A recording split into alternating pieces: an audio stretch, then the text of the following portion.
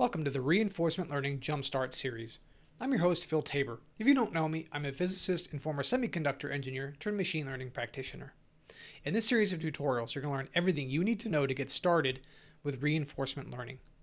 You don't need any prior exposure. All you really need is some basic familiarity with Python. As far as requirements for this course, they are pretty light. You will need the OpenAI gym because we're going to be taking advantage of that rather extensively. You'll also need the Atari extension for that so we can play games like Breakout, Space Invaders. You'll also need the Box 2D extension so we can do the Lunar Lander environment. And beyond that, you will need the Tensorflow library as well as PyTorch. And I'm going to have tutorials in both Tensorflow and PyTorch with a bit of a stronger emphasis on Tensorflow. I'm going to teach a course in somewhat of a top-down fashion, meaning we're going to get to the really important and exciting new stuff like deep Q learning and policy gradient methods first.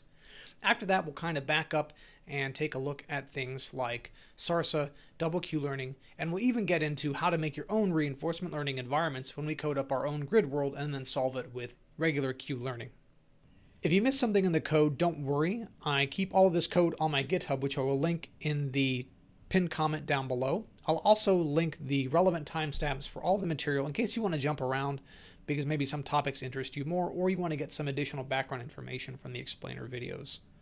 Questions, comments, leave them down below. I will address all of them. Let's get to it. In this video, you're going to learn everything you need to know to implement Q learning from scratch. You don't need any prior exposure to Q learning. You don't even really need much familiarity with reinforcement learning. You'll get everything you need in this video.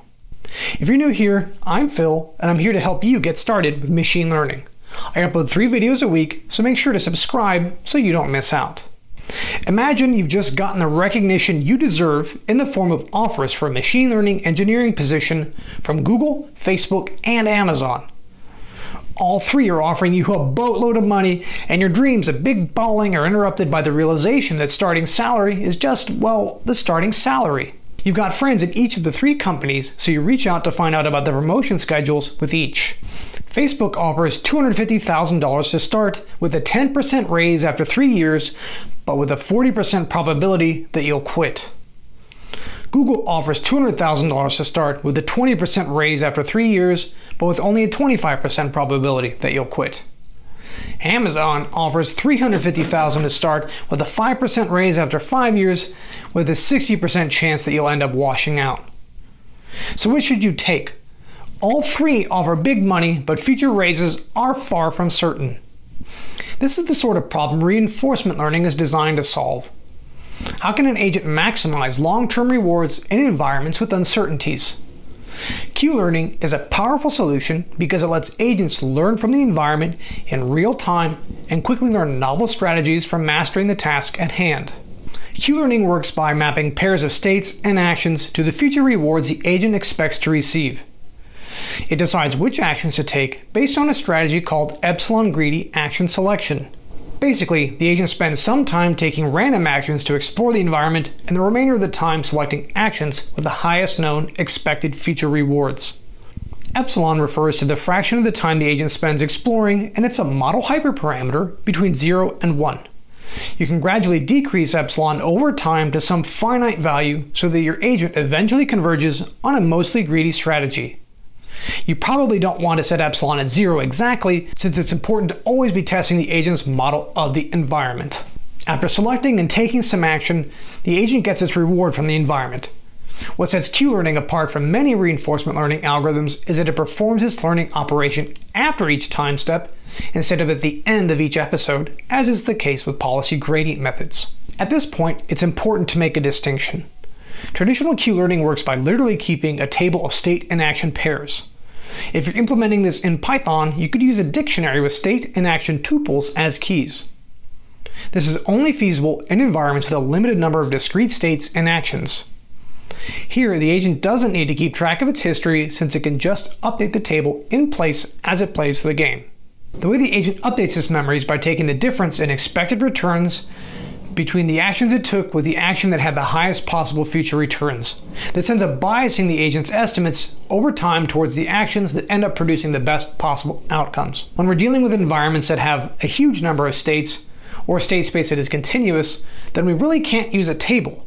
In that case, we have to use deep neural networks to take these observations of the environment and turn them into discrete outputs that correspond to the value of each action. This is called deep Q learning. The reason we have to use neural networks is that they are universal function approximators. It turns out that deep neural nets can approximate any continuous function, which is precisely what we have. The relationship between states, actions, and future returns is a function that the agent wants to learn so it can maximize its future rewards. Deep Q learning agents have a memory of the states they saw, the actions they took, and the rewards they received. During each learning step, the agent samples a subset of this memory to feed these states through its neural network and compute the values of the actions it took. Just like with regular Q learning, the agent also computes the values for the maximal actions and uses the difference between the two as its loss function to update the weights of the neural network. So let's talk implementation. In practice, we end up with two deep neural networks. One network, called the evaluation network, is to evaluate the current state and see which action to take, and another network, called the target network, that is used to calculate the value of maximal actions during the learning step. The reasoning for why you need two networks is a little complicated, but basically it boils down to eliminating bias in the estimates of the values of the actions. The weights of the target network are periodically updated with the weights of the evaluation network so that the estimates of the maximal actions can get more accurate over time. If you're dealing with an environment that gives pixel images, just like in the Atari library from the OpenAI gym, then you will need to use a convolutional neural network to perform feature extraction on the images. The output from the convolutional network is flattened and then fed into a dense neural network to approximate the values of each action for your agent. If the environment has movement, as most do, then you have an additional problem to solve. If you take a look at this image, can you tell which way the ball or paddle is moving? It's pretty much impossible for you to get a sense of motion from just a single image, and this limitation applies to the deep Q learning agent as well. This means you'll need a way of stacking frames to give the agent a sense of motion. So to be clear, this means that the convolutional neural network takes in the batch of stacked images as input rather than a single image. Choosing an action is reasonably straightforward. Generate a random number, and if it's less than the epsilon parameter, pick an action at random. If it's greater than the agent's epsilon, then feed the set of stacked frames through the evaluation network to get the values for all the actions in the current state. Find the maximal action and take it. Once you get the new state back from the environment, add it to the end of your stacked frames, and store the stacked frames, actions, and rewards in the agent's memory. Then, perform the learning operation by sampling the agent's memory. It's really important to get a non-sequential random sampling of the memory so that you avoid getting trapped in one little corner of parameter space. As long as you keep track of the state transitions, actions, and rewards in the same way, this should be pretty safe. Feed that random batch of data through the evaluation and target networks and then compute the loss function to perform your loss minimization step for the neural network. That's really all there is to deep Q learning. A couple neural networks, a memory to keep track of states, and lots of GPU horsepower to handle the training. Speaking of which, of course, you'll need to pick a framework, preferably one that lets you use a GPU for the learning. PyTorch and Tensorflow are both great choices and both support model checkpointing. This will be critical if you have other stuff to do and can't dedicate a day or so for model training. That's it for now. Make sure to share the video if you found it helpful and subscribe so you don't miss any future reinforcement learning content. I'll see you in the next video. In this tutorial, you're going to learn how to use deep Q learning to teach an agent to play breakout in the TensorFlow framework. You don't need to know anything about deep Q learning. You don't even need to know anything about TensorFlow. You just have to follow along. Let's get started. If you're new to the channel, I'm Phil, a physicist and former semiconductor engineer turned machine learning practitioner. Here at Machine Learning with Phil, we do deep reinforcement learning and artificial intelligence tutorials 3 times a week, so if you're into that kind of thing, hit that subscribe button. Let's get to the video. So if you're not familiar with deep Q learning, the basic idea is that the agent uses a convolutional neural network to turn the set of images from the game into a set of feature vectors. Those are fed into a fully connected layer to determine the value of each of the actions given some set of states. In this case, a set of states is just going to be a stack of frames because we want the agent to have a sense of motion. So as we go along, we'll be stacking up frames, passing them into our network, and asking the network, hey, what is the value of either of the actions, move left, move right, or fire a ball? We're going to split this into 2 classes, one of which will house the deep Q networks and the other will house the agent. And in the agent class, we're going to have other stuff that we'll get to later. Let's go ahead and start with our imports. We'll need OS to handle model saving. We'll need NumPy to handle some basic random functions. And of course, TensorFlow to build our agent. So we'll start with our DeepQ network.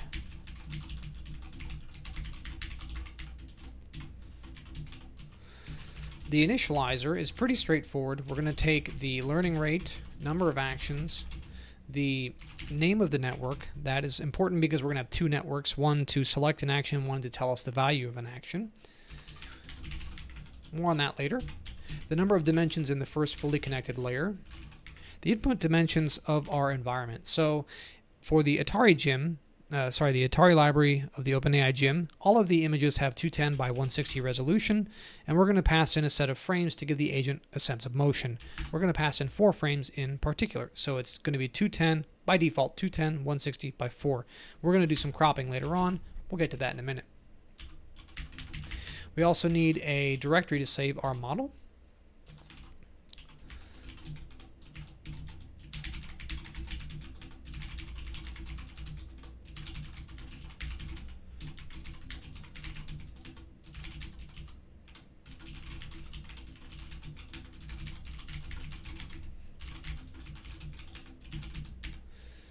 So the next thing we need is the TensorFlow session. This is what instantiates everything into the graph.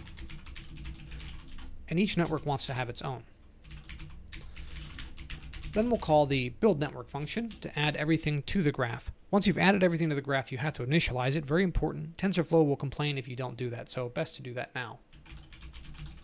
And the way you do that is by calling the TF global variables initializer function.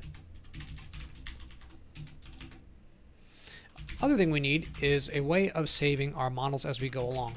And this is critical because this DeepQ network takes forever to train. I let it train for about 10 hours and it averages a score of 2 to 3 points per set of whatever number of lives it gets. So it's going to have to train for quite some time, so we're going to want to be able to save it as we go along because we have other stuff to do, right?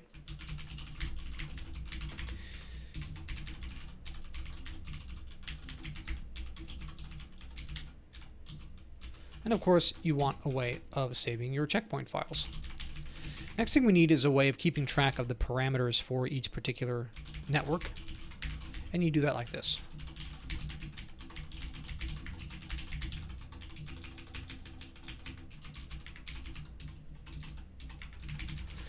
So what this will do is tell TensorFlow that we want to keep track of all of the trainable variables for the network that corresponds to whatever the name of this particular network is. We'll use this later when we copy one network to another. Next, let's build our network. So we're going to encase everything in a scope that is based on the network's name.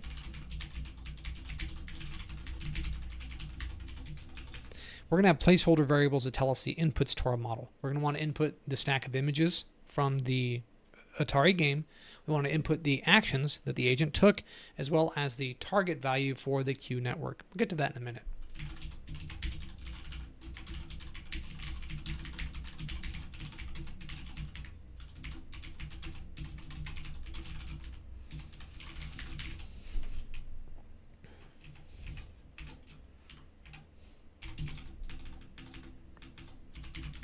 And this convention of naming placeholders and layers, you're going to see repeated throughout the TensorFlow library. The reason is that it makes debugging easier. If you get an error, it'll tell you the variable or layer that caused the error. Very handy.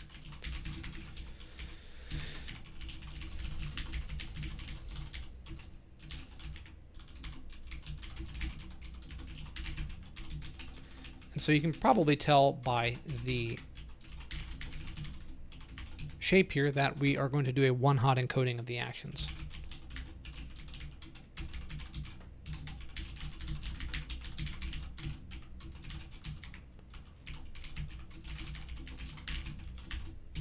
And the same thing for the Q target. So the convention of using none as the first parameter in the shape allows you to train a batch of stuff. And that's important because in virtually every deep learning application, you want to pass in a batch of information, right? In this case, we're going to be passing in batches of stacked frames. So we'll get to that in a moment. Next thing we have to do is start to build our, scroll down a little bit, start building our convolutional neural network. So let's start building our layers.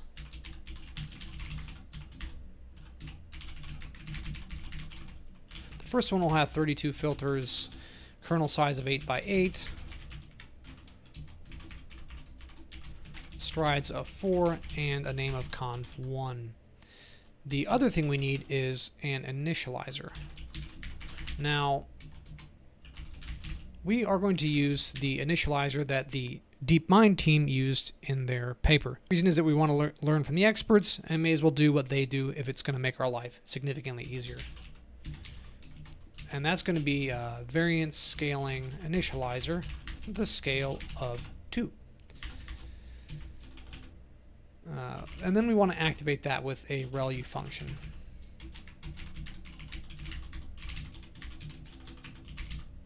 Sorry, it's conv1 activated. So our next layer is pretty similar. It'll take the activated output of the first layer as input. That'll take 64 filters. If you're not familiar with what a filter is, you can check out my video on convolutional neural networks. A kernel size of, in this case, 4 by 4, strides of 2, name of conv2, and we can go ahead and copy that initializer. Why not?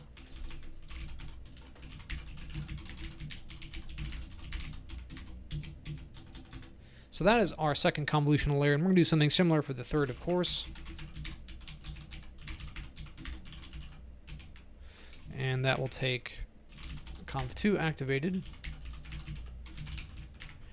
128 filters, 3 by 3 kernel. Good grief. A stride of 1 and a name of conv3. And the same initializer.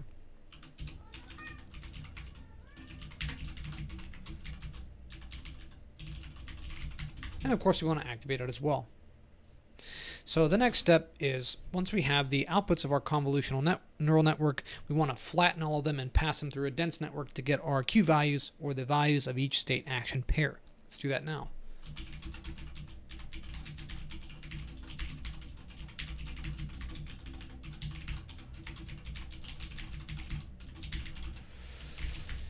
And that's where our FC1 DIMs come in. And we need a ReLU activation. And oops, we will do the same initializer for the dense layer. So next up, we need to determine the Q values. Q in Q-learning just refers to the value of a state action pair. It's just the nomenclature. And this will be the output of our neural network. And of course we want to have one output for each action. And this gets the same initializer. Now we're not activating that yet. We want to just get the linear values, the linear activation of the output of our network. So the next thing we need is the actual value of Q for each action. And remember, actions is a placeholder. And next thing we need for every neural network is a loss function. So we just want to have the squared difference between the Q value that the network outputs and something called the Q target. The Q target, let's get to that now. So the way Q-learning works is that at each time step, it's a form of temporal difference learning, so every time step it learns and it says, hey, I took some action, what was the maximal action I could have taken? And then it takes the delta between whatever action it took and the maximal action, and uses that to update the neural network as its loss function.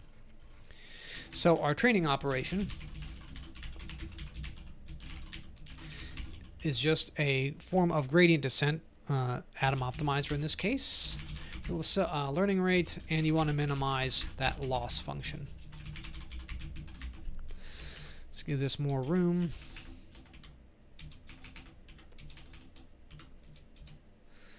So that is almost it. So that is our network. So the next thing we need is a way of saving files, right? And loading them as well. The reason we want this is, as we said, these models take a notoriously long time to train. And so we may want to start and stop as we go along.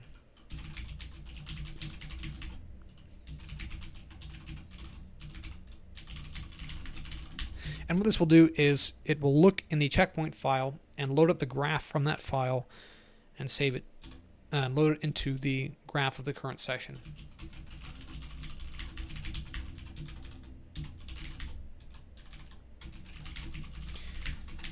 And we're going to save frequently as we train, something like every 10 games.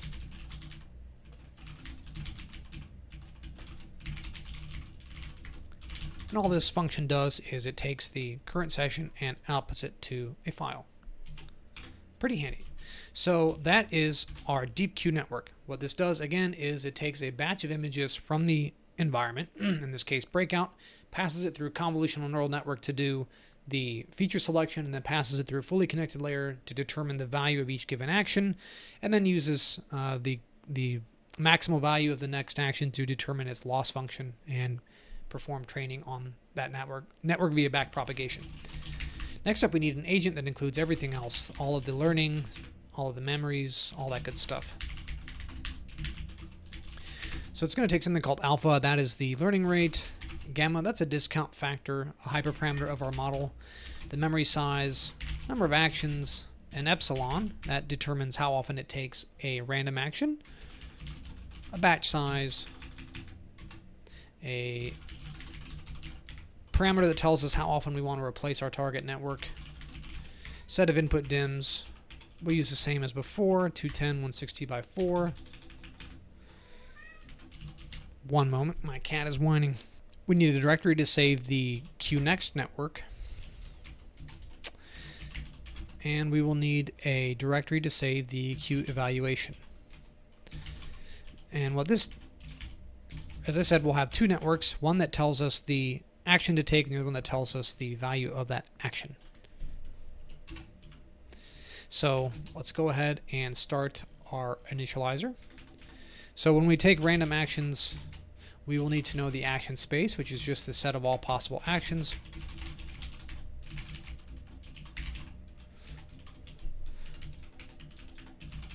And we need to know the number of actions. We need our discount factor gamma. This tells the agent how much it wants to discount future rewards. The memory size, which tells us how many transitions to store in memory. Of course, our epsilon and epsilon greedy.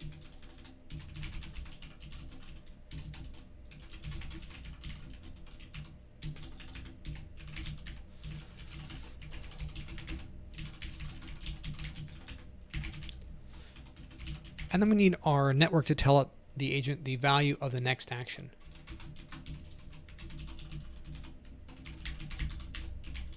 So we'll pass in the alpha learning rate, number of actions, input DIMMs, the name, and the checkpoint directory.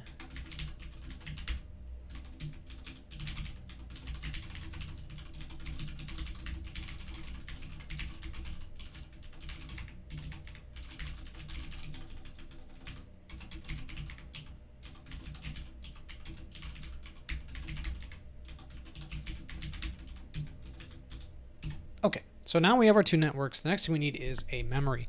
So Q-learning works by saving the state, action, reward, and new state transitions in its memory. We're also going to save the terminal flags that tell the agent whether or not the game is done. That'll go into the calculation of our reward when we do the learning function. So we need a state memory,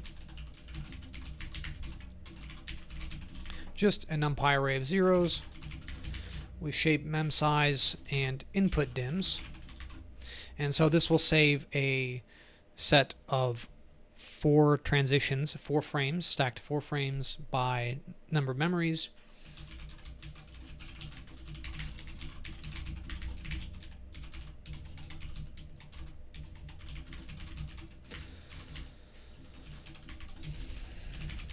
And we also need an action memory.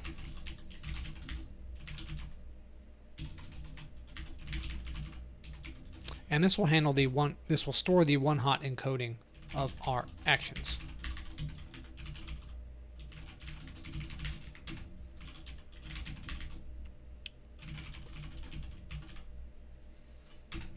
Now, that is just one-dimensional. This will just store the agent's memory of the rewards, and then we need the terminal memory. So this just saves the memory of the done flags. And to save RAM, we'll save that one as int 8. And you know what? We can do the same thing with the actions. And this is important because we're going to be saving 25,000 or so transitions. On my PC, this consumes about 47 gigabytes, 48 gigabytes of RAM. I have 96, so it fits. If you have less, you're going to need a significantly smaller memory size, just something to keep in mind. So next thing we need to do is to store those transitions in memory. And this is, of course, pretty straightforward. So we need the old state, the action, the reward, the new state, let's just call that state underscore, and a terminal flag. So that'll just be an integer 0 or 1. So the agent has some fixed memory size. We want to fill up to that memory, and then when we exceed it, we just want to go back to the beginning and start overriding it. So the index is just going to be mem counter, which is something I forgot. Let's put that up here. So that will be the counter that keeps track of the number of memories that it has stored. So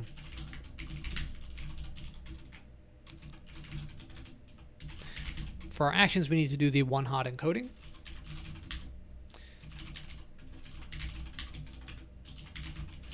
And when we pass in the action, it'll just be an integer. So making an array of zeros and setting the index of the action you took to 1 is a one-hot encoding.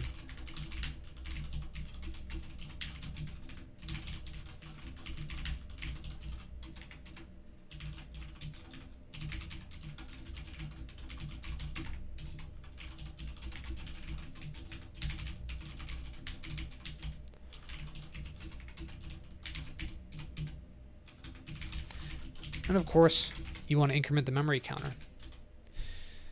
So the next thing we need is a way of choosing actions. So deep Q learning relies on what is called epsilon greedy. So epsilon is a parameter that tells it how often to choose a random action. We're going to decay epsilon over time. The agent will start out acting purely randomly for many, many hundreds of games, and eventually the random factor will start decreasing over time, and the agent will take more and more greedy actions. A greedy action is choosing the action that has the highest value of the next state. So this takes the state as input. We need a random number from the NumPy random number generator.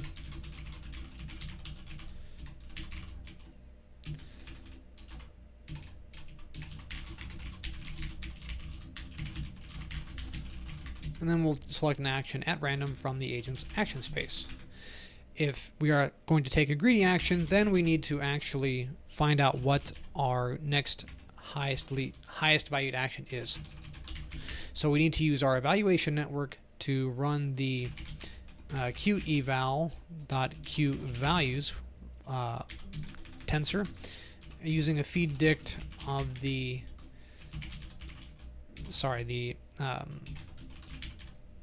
can't talk and type at the same time, of the current state as the Q evaluation network input. And then, of course, if you want the maximum action, you just need numpy.argmax of actions. And when you're done, just return the action. So now we come to the meat of the problem. We have to handle the learning. So learning has many parts to it. The basic idea is, first thing we're going to do is check to see if we want to update the value of our target network. And if it's time to do that, we're going to go ahead and do that. The next thing we're going to do is select a batch of random memories. The most important thing here is that these memories are non-sequential. If you choose sequential memories, then the agent will get trapped in some little nook and cranny of parameter space, and what you'll get is oscillations in performance over time. To actually have robust learning, you want to select different transitions over the entirety of the memory. So that's how you handle memory batching and sampling. And then you have to calculate the value of the current action as well as the next maximum action. And then you plug that into the Bellman equation for the Q-learning algorithm and run your update function on your loss. So let's go ahead and do that.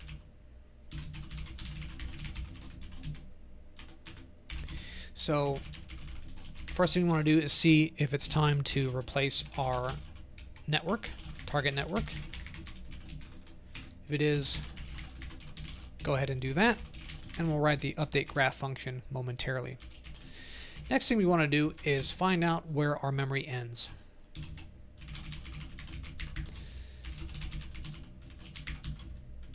Less than mem size, else. This will allow us to randomly sample a subset of the memory.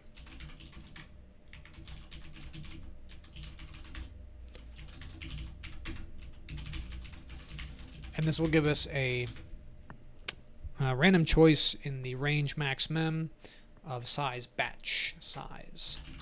So next we need our state batches. These are just the state transitions. We will need the actions we took.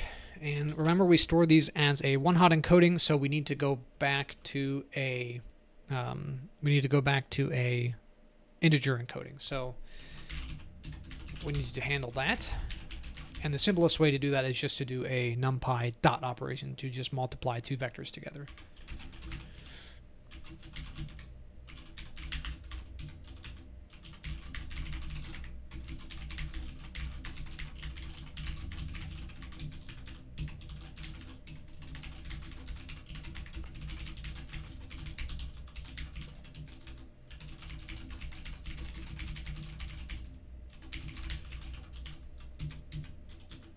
So next we need to calculate the values of the current set of states as well as the set of next states. Sorry, we'll start with QEval.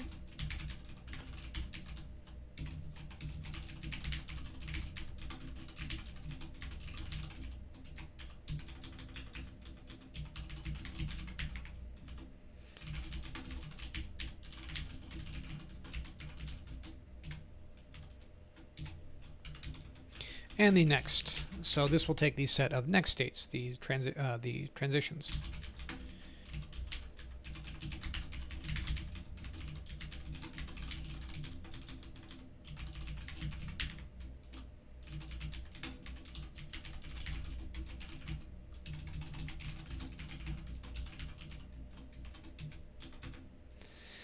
The next thing we want to do is copy the QEval network, because we want the loss for all of the non-optimal actions to be 0. The next thing we need to do is calculate the value of QTarget. So for all of these states in the batch, for the actions we actually took, plus this quantity here.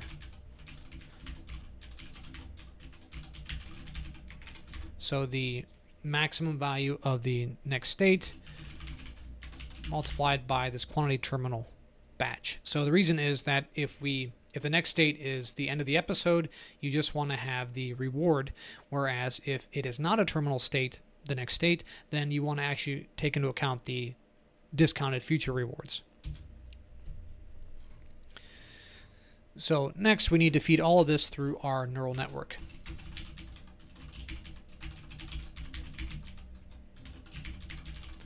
Through our training operation.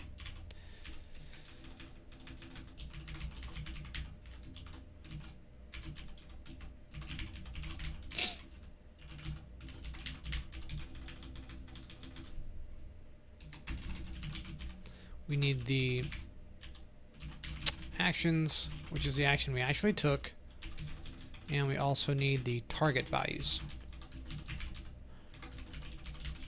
which we just calculated. So the next thing we need to do is to handle the prospect of decreasing epsilon over time. Remember, epsilon is the random factor that tells the agent how often to take a random action. The goal of learning is to eventually take the best possible actions. So you want to decrease that epsilon over time. So we handle that by allowing the agent to play some number of moves randomly. So we'll say 100,000 moves randomly. And we want to dictate some minimum value because you never want it to do purely greedy actions because you never know if your estimates are off. So you always want to be exploring to make sure your estimates are not off.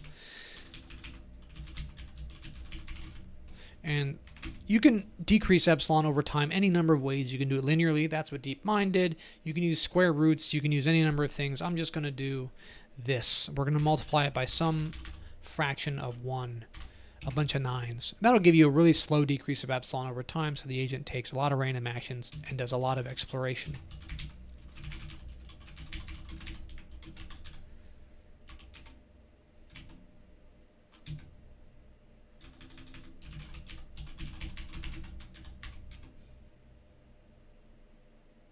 Sorry, I flipped my sign there.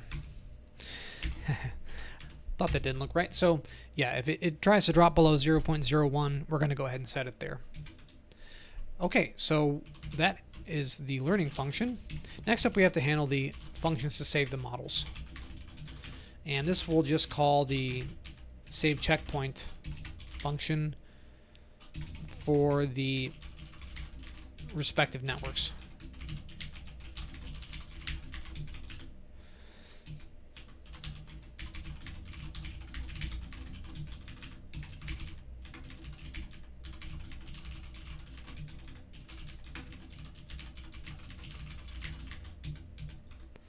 Next function we need is a way of updating our graph. So what we want to do is we want to copy the evaluation network to the target network. And this is actually a little bit tricky. So what you want are the target parameters. This is why we saved them earlier. And you want to perform a copy operation on them.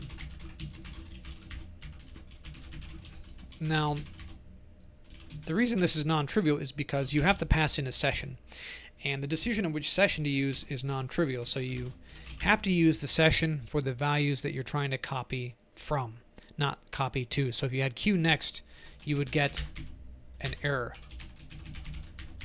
which took me a little bit to figure out. So that is our agent class. Next up, we have to code a main function. So of course we have to start again with our imports. We're going to import Jim, and we want to import a network.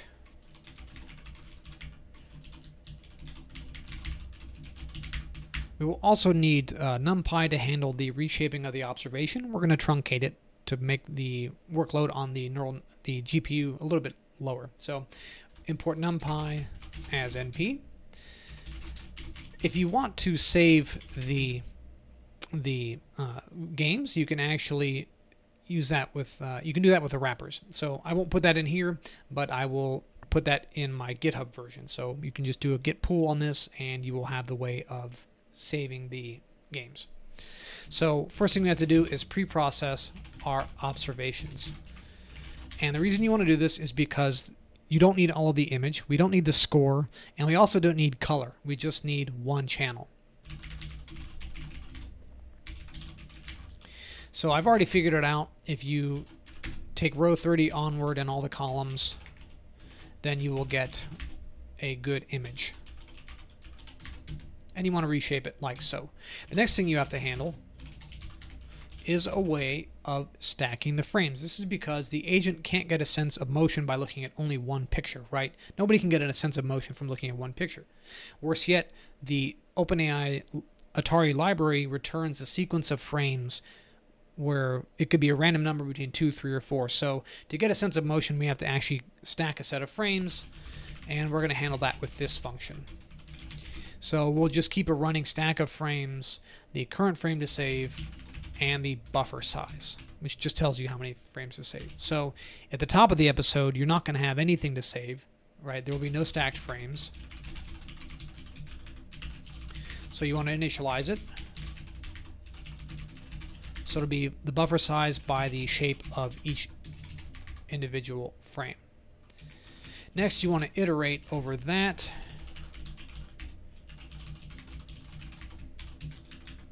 And say each row, which corresponds to each image in your stack, gets assigned to a frame. So otherwise, it's not the beginning of the episode, and you want to pop off the bottom observation, shift the set of frames down, and append the new observation to the end. So instead of 1, 2, 3, 4, it'll be 2, 3, 4, and then frame 5. So let's do that. Equals, 0 to buffer size, minus 1.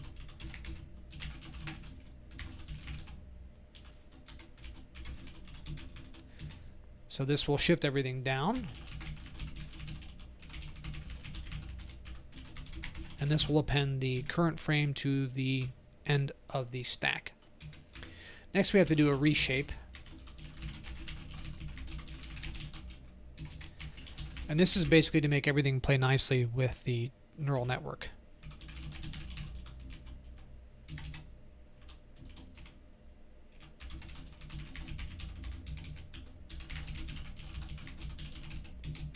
All right, now we're ready for our main function. Let's go ahead and save. Scroll down. Good grief.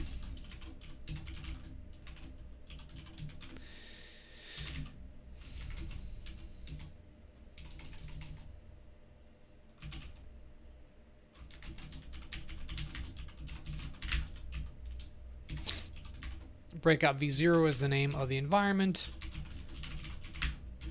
This is just a flag to determine if we want to load a checkpoint.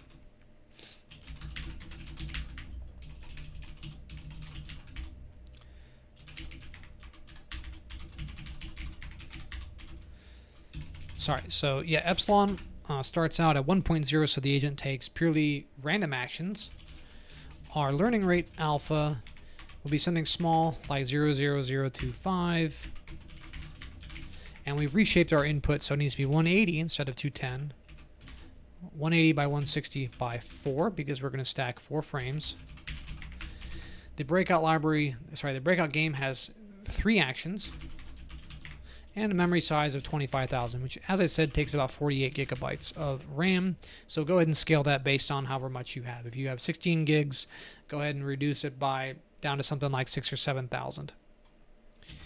So the batch size tells us how many batches of memories to include for our training. We'll use 32. If load checkpoint is true, then we want to load the models. Next thing we need is a way of keeping track of the scores. We will need a parameter for the number of games. Stick with 200 to start with, a stack size of 4, and an initial score of 0. So the memory is originally initialized with a bunch of zeros. That is perfectly acceptable, but another option, something else we can do, is we can overwrite those zeros with actual gameplay sampled from the environment. So why don't we do that? And the actions are just chosen randomly, right? It's just to give the agent some idea of what is going on in the environment. So you want to reset at the top of every episode. You want to pre-process that observation. You want to go ahead and stack the frames.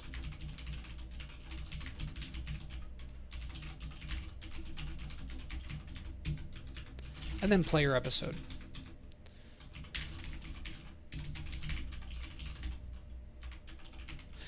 So there's a bit of a quirk here. The agent saves its actions as 0, 1, or 2, but the actions in the environment are actually 1, 2, and 3. So we have to sample from that interval and then add 1, take the action, subtract 1, and then save the transition in the memory. Just a bit of a kludge, not a big problem.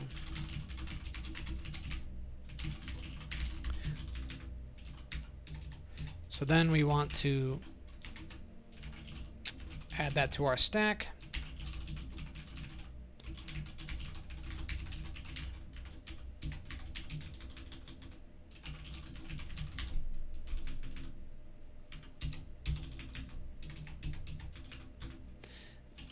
Go ahead and subtract off 1 from the action and store that transition in memory.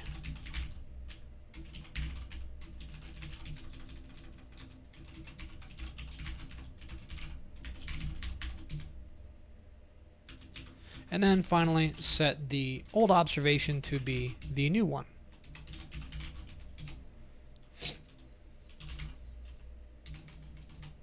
Let's go ahead and use a print statement.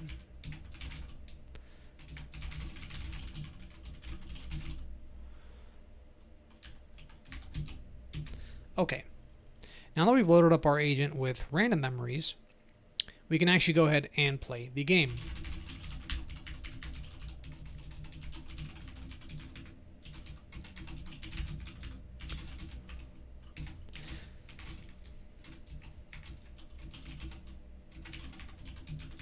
One thing I like to do is print out the running average of the last 10 games so that we get an idea of if the agent is learning over time or not.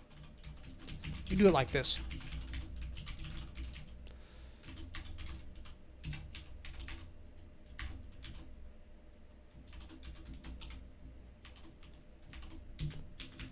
And then just print that out.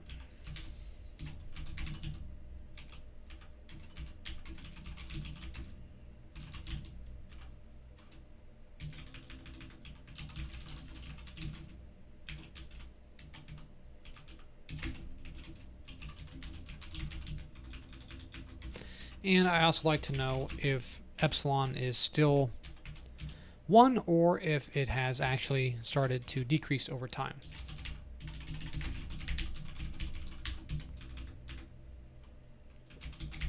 And we also want to save the models every 10 games. And if on any other game we just want to print out the episode number and the score. So we can actually scroll up here, copy this. So we're not done. Whoops. There we go. So instead of a random choice, it is agent.chooseAction, and that takes in the observation. Oh, but we did forget to do the same thing here. Grab those and put them there. So the top of every episode, we reset the environment, pre-process the observation, and stack the frames. Quite critical. So we still have to do the same thing with adding and subtracting 1. We want to save the transitions, and the only other difference is that we want to learn at every step. And at the end of the episode, we want to go ahead and append our score, so that way we can keep track of our average. And if you want to get fancy, you can go ahead and add in a plotting function so that when this is done learning, you can plot the learning over time, and you should see an upward slope over time. And if you want to plot the epsilons, you should see a gradual downward slope as well.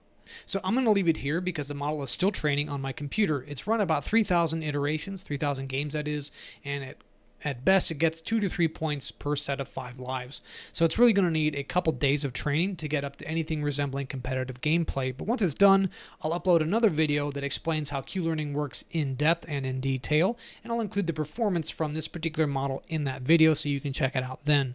Feel free to run this yourself. When I finish the model, I will go ahead and upload the trained version to my GitHub so you are free to download it if you don't have any decent GPUs to train this with. Go ahead, leave a comment down below, subscribe. I will see you all in the next video.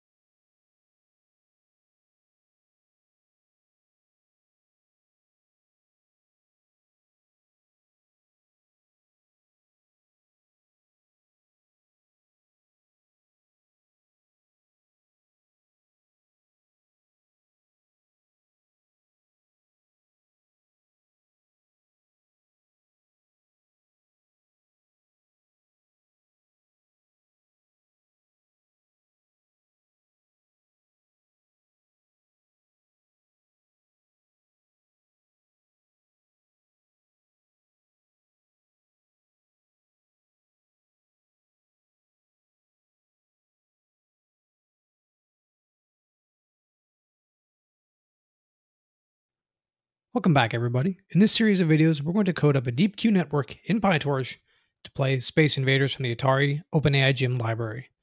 In this first video, we're going to code the convolutional neural network class.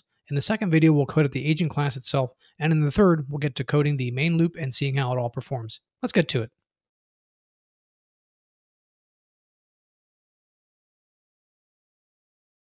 So if you're not familiar with the deep Q network, I would advise you to check out my earlier video, Bite-Sized Machine Learning, What is a Deep Q Network? It's a quick little explainer video that gives you the gist of it within about 4.5 minutes.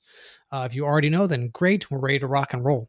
But if you don't, I'll give you the brief. Too long didn't read. So basic idea is that we want to reduce some rather large state space into something more manageable. So we're going to use a convolutional neural network to reduce the representation of our state space into something more manageable, and that'll be fed into a fully connected neural network to compute the Q values, in other words, the action values for any particular given state. We're going to leverage two different networks, a network that is going to tell us the value of the current state, as well as a network to tell us the value of the successor states. This is going to be used to calculate the values of the target, and which is the purely greedy action, as well as the behavioral network, which is the current predicted state. And the difference between those two is used in the loss function for our stochastic gradient descent or root mean squared propagator. So let's go ahead and get started. We're going to start as usual by doing our imports. And there are quite a few in PyTorch. Great library. One thing I really like about it is that it's highly expressive. You don't have a whole lot of boilerplate code as you do in something like TensorFlow. TensorFlow is enormously powerful, and if you want to do cross-app type of software, then that's going to be really your only choice. For our purposes, this is going to be precisely what we want to use. And of course, NumPy. So we're going to define a class for our deep Q network, and that'll derive from nn.module. This is kind of how PyTorch handles everything. You want to derive your class from the module, the base module, so that way you get access to all of the goodies. And we'll pass in our learning rate alpha for our stochastic gradient descent algorithm.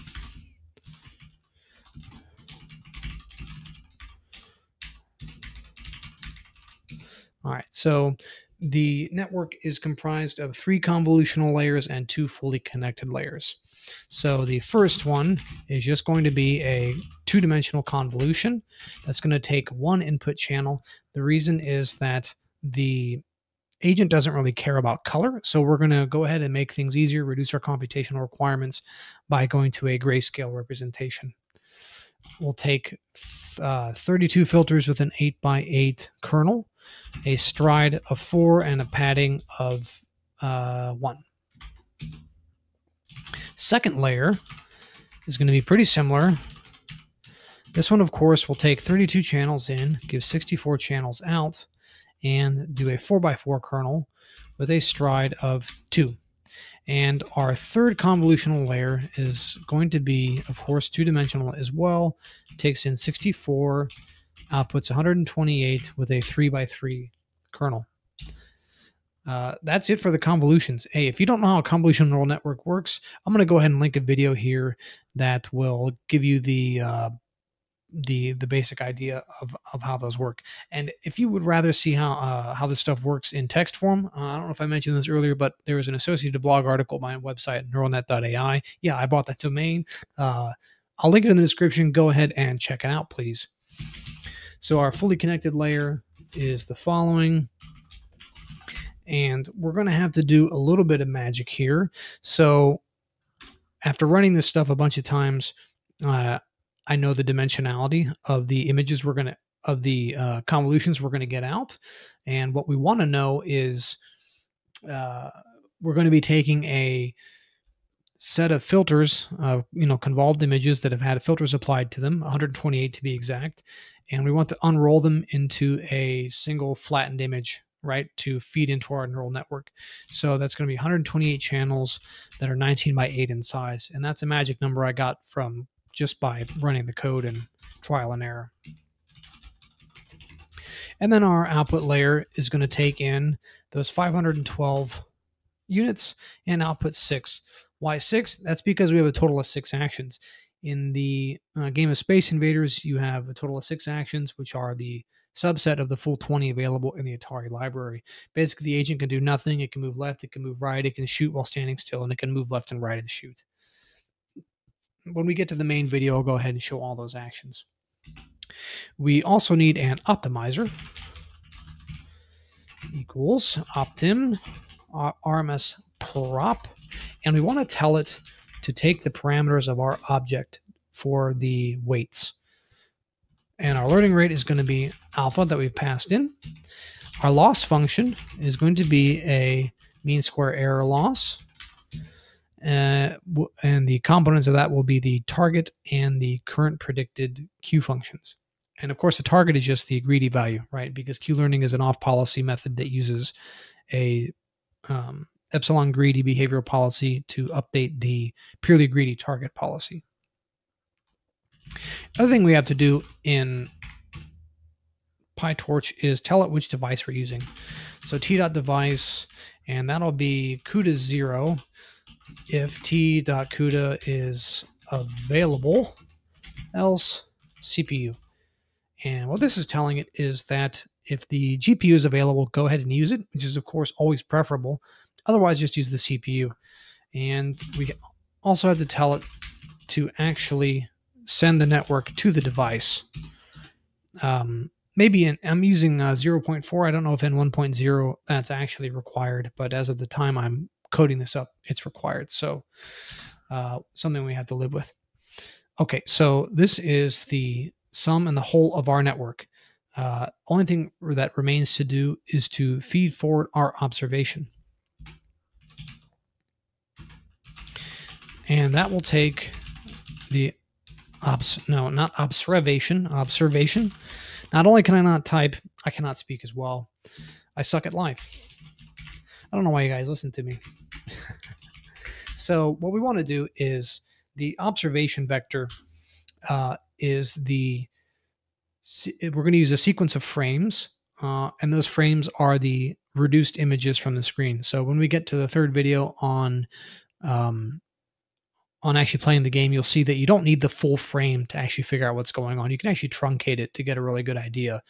In particular, the agent can only move left and right a certain amount, so we go ahead and truncate the sides. You don't need the score at the top because we're keeping track of the score ourselves, and you don't need some at the bottom. So you can actually truncate the image a little bit to reduce your memory requirements, and we're going to convert it into a grayscale, so we get rid of 2. We're just going to average the 3 channels to make them into 1. And we also have to pass in a sequence of frames, right? Because if I only show you 1 frame of a video game, you can't tell what's going on. You don't get a sense of motion from a single frame, right? You need at least 2 to get a sense of motion. We'll be using 3, I believe, in the original implementation of this algorithm. For DeepMind, they used 4. We're going to go ahead and use 3 just to be different. I suspect that's a hyperparameter. It's not something I've played with. I encourage you to do that. Oh, another thing is that we must train this on a GPU. If you try to do it on your CPU, it's going to take 7,000 years. So if you do not have access to a GPU, go ahead and leave a comment below, and I will find a way to get my pre-trained model to you so you can go ahead and play around with this. I have a 1080 Ti, not top of the line anymore, but it's still quite good for this particular application. So back to the topic, we have to convert our sequence of frames, our observation, to a tensor, and we also want to send that to the device. This is a peculiarity of PyTorch. As far as I'm aware, I'm not the world's leading expert, but as far as I understand it, you have to tell it to send the network as well as the variables to the device as well. Not a big deal, just something to be aware of. Next thing we have to do is resize it. So when you are given a sequence of frames in the OpenAI gym, and really any other format of image is going to be height and width by channels. Whereas if you look up here, this actually expects the channels to come first. And so we have to reshape the array to accommodate that. So PyTorch's built-in function for that is view. We want a -1 to handle any number of stacked frames, 1 channel in the beginning, and we're going to pass in 185 by 195 image.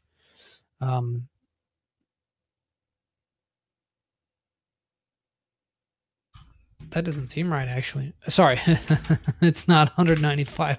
I'm like, the original image is 210 by 160. It can't be 185 by 195. Total brain fart there. It's 185 by 95. Okay, so we have taken in our sequence of frames. We've converted it into a tensor and converted it into the proper shape for our network. The next thing we want to do is activate it and feed it forward. So we call the first convolutional layer on our observation, and we use the ReLU function to activate it. And we store that in the new variable observation. And then we learn how to type, and then we do the same thing with that output. Pass it through the second convolutional layer. And then we do the same thing again. We pass it through the third convolutional layer. And we're almost home free. So the next thing we have to do is we are outputting a 128 by 19 by 8 set of arrays.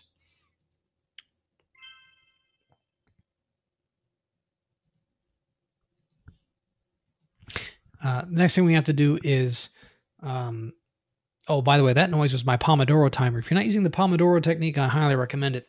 It's an enormous productivity hack. But anyway, next thing we have to do is take our sequence of convolved images and flatten them to feed into our fully connected neural network. So we again use the view function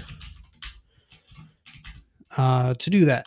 -1 for whatever number of frames we pass in. 19 by 8 is what we get out, and I found that out through experimentation. And we know it's 128 channels because we dictate that here, right here, 128 output channels. So boom, we flattened it, and the only thing that remains is to feed it forward. And we'll use a ReLU activation function there, FC1, fully connected layer 1. And then it's not observation, but it's actions, self.fc2 observation. So we'll feed it through the final fully convolved layer and store that as a variable called actions and go ahead and return it. And the reason we're doing that is because what we're getting out is a Q value for each of our actions, and we want to pass that back. Now, keep in mind that we're passing in a sequence of frames, and so what we're going to get back is a matrix. It's not going to be a single array of 6 values. It's going to be 6 values times whatever number of rows of images you pass in. So if we pass in 3 images, it's going to have 3 rows and 6 columns, and that'll be important later when we actually get to choosing the actions. Speaking of which, I'm going to cut it short here. I've already rambled for about 12-13 minutes. In part 2, we're going to take a look at coding up the agent class. I have structured it this way because the agent actually has 2 networks, so it made sense to kind of stick the network in its own class. We'll get to coding up the agent's init function, how to handle its memory, how to store transitions, how to choose actions, and how to actually implement the learning function. That's a much longer project, so we'll stick that in its own video. And then in part 3, we're going to get to actually coding up the main loop and seeing how it performs. Hey, if you like the video, make sure to like the video. Hey, if you don't like it, go ahead and hit the thumbs down. I don't really care. Let me know what you think. Questions, comments, leave them down below. If you made it this far, please consider subscribing. I look forward to seeing all of you in the next video. Welcome back, everybody. In the previous video, we got to coding the convolutional neural network class for our deep Q learning agent that's going to play Space Invaders. If you haven't seen that yet, go ahead and click the link to go ahead and watch that first. Otherwise, you probably won't know what's going on. If you're the type of person that would prefer to have a written set of instructions, go ahead and click the link down below. I'll link to the associated blog article for this particular tutorial series. When we last left off, we just finished returning the set of actions, which is the set of Q values for our sequence of frames. So, of course, in this video, we're going to go ahead and get started coding up the agent class, which is where all the magic is going to happen. Oh, and of course, as always, I have left the code for this in my GitHub under the YouTube directory. It gets its own directory because there's a few different files here. I'll link that below as well. And if you aren't following me on GitHub, you probably should, because that's where I post all of my stuff. Okay, next up we have the agent class, right? And this is just going to derive from the base object class, nothing fancy here. We need a basic init function. And this is going to take gamma, which is our discount factor. So the agent has a choice of how to value future rewards. In general, it gets discounted by some value because a reward now is worth more than a reward in the future. Just like with us, we need epsilon for our epsilon greedy action selection, the alpha for the learning rate, the max memory size, a variable to keep track of how low we want epsilon to go, something to keep track of how long we replace, of how often we're going to replace our target network. I'll get to that in a moment, or in a few minutes. And the action space, and that's just a list of variables from 0 through 5. Those correspond to all the possible actions for our agent. And you just set these to the appropriate variables. Being careful not to turn on your caps lock key. So what these all are just hyperparameters for our agent. We don't need to store alpha because we're just going to pass that into the network and then never touch it again. Storing the action space allows us to accommodate the epsilon greedy action selection later. The mem size is used for efficiency purposes. So we're going to keep track of state, action, reward transitions. You don't want to store an infinite number of them. You only want to store a subset. You don't need to store all of them anyway. There's no real practical benefit since we're just sampling a subset anyway. So we just use some rather large memory to keep track of all of the state transitions that we care about. Keep track of how many steps, and the learn step counter, that is to keep track of how many times the agent has called the learn function. That is used for target network replacement. If you're not familiar with it, target network replacement is when you swap the parameters from the evaluation network to the target network. My experience has been that it doesn't actually help things, so I'm not going to do it. I'm going to code it in because it's an important part of the topic, but in this particular case, I haven't found it to be helpful. But I haven't played with it too much. I saw that it does quite well without it, so why break it? So I'm going to store the memory as a list, and the reason I'll use a list instead of a NumPy array is because the associated cost of stacking NumPy arrays is really, really high. So it's much, much faster to store a list of lists and then convert to a NumPy array when you learn. And that's much faster than keeping track of a set of NumPy arrays and just stacking them. The stack operation is incredibly computationally prohibitive. So for something like this that's already computationally expensive, doesn't make any sense. And keep track of the total number of memories stored, so that way you don't overwrite the array. We want to keep track of how often we want to replace the target network. And then we need our two networks QEval. And that is just pass in the alpha. That is just the agent's estimate of the current set of states. And Q next is the agent's estimate of the successor set of states. So recall in deep Q learning, we calculate the value, the max value of the successor state as our greedy action. That's our actual target policy, and our behavior policy that we use to generate data is epsilon greedy. That's it for our constructor. The next thing we have to worry about is storing memory transitions. So transmission. So we are interested in the current state, the action taken, the reward received, and the resulting state, because those are the things that allow the agent to learn. So we have to make sure that we aren't over our memory. So if the mem counter is less than self.mem size, then just go ahead and append that as a list. And again, we're doing this because it is much cheaper computationally to append a list than it is to actually stack a NumPy array. If we have filled up our memory, then we want to overwrite the position in memory that is determined by the modulus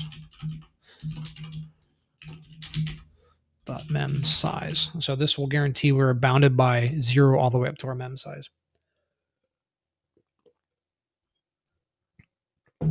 And of course, since it's a list of lists, it's just state action reward state underscore. And we want to increment the memory counter. Pretty simple, huh? Pretty straightforward. Next up, we have the function to choose an action. And this will take the observation.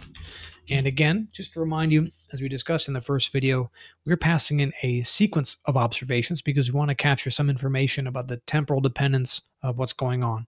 Again, with one frame, you can't tell if the aliens are moving left or right, and so you don't know if you should move left or right. Of course, you know which way your bullets go, you know which way theirs go, but as far as movement's concerned, you need at least one frame.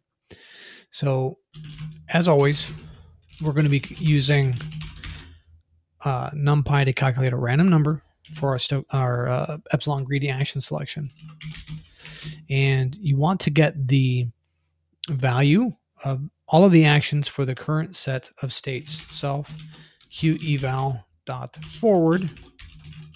So what we're doing now is forward propagating that stack of frames through the neural network, the convolutional neural network, and the fully connected layer to get the value of each of the actions given that you're in some set of states denoted by the observation.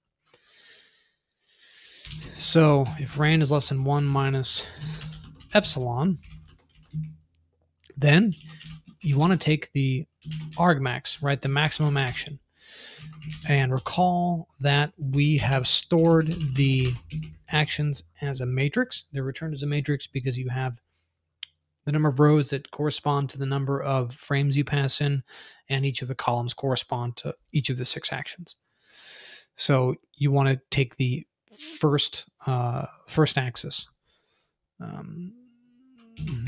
And if you're taking a random action, then you just choose something at random from the action space list. And go ahead and increment your steps and return the action that you've chosen. The reason I use 1 minus epsilon is you can use the probability epsilon.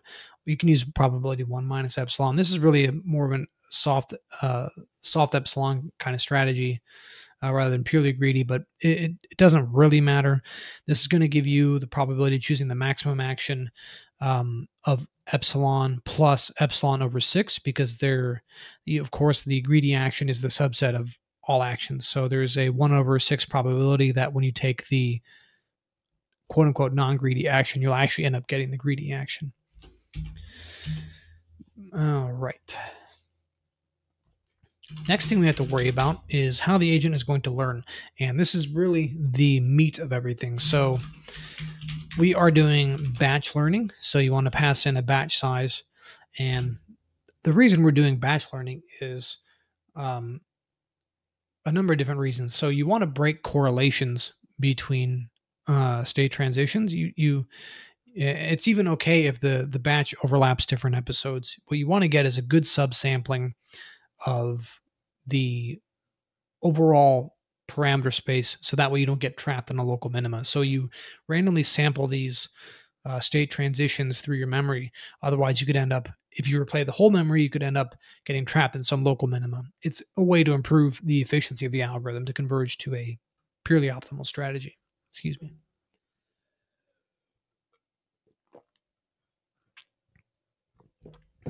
On Thursday. All right. First thing we have to do, since we're using batch learning, is we have to zero out our gradients. And what this means is that the gradients can accumulate from step to step. The network, the PyTorch library can keep track of it. We don't want that. If you do that, if you don't do the zero grad, then you'll end up with basically accumulating for every single batch. And that's really full learning rather than batch learning. Next thing we have to check for is if we're going to replace the target network. So if it's not none, and if it's time to do it, replace target count equals 0, then we want to actually replace our target network. What we do there is we take advantage of the PyTorch representation of our network.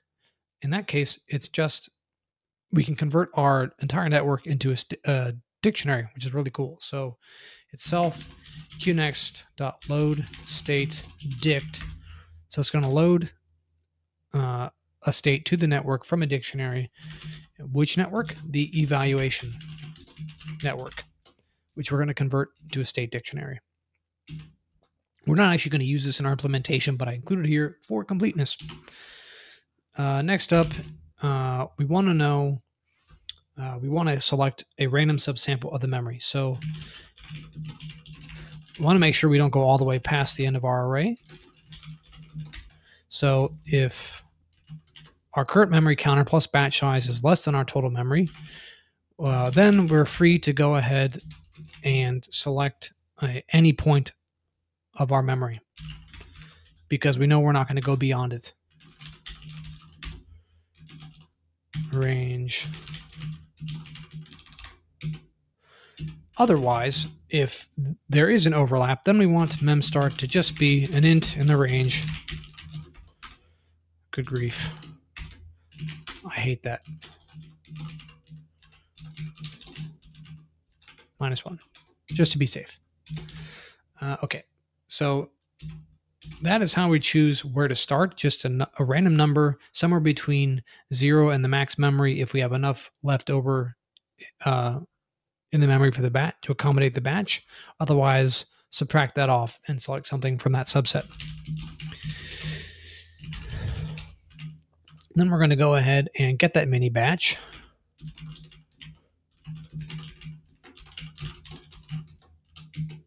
And convert that to a NumPy array. So I suspect this is not the most efficient way of doing this.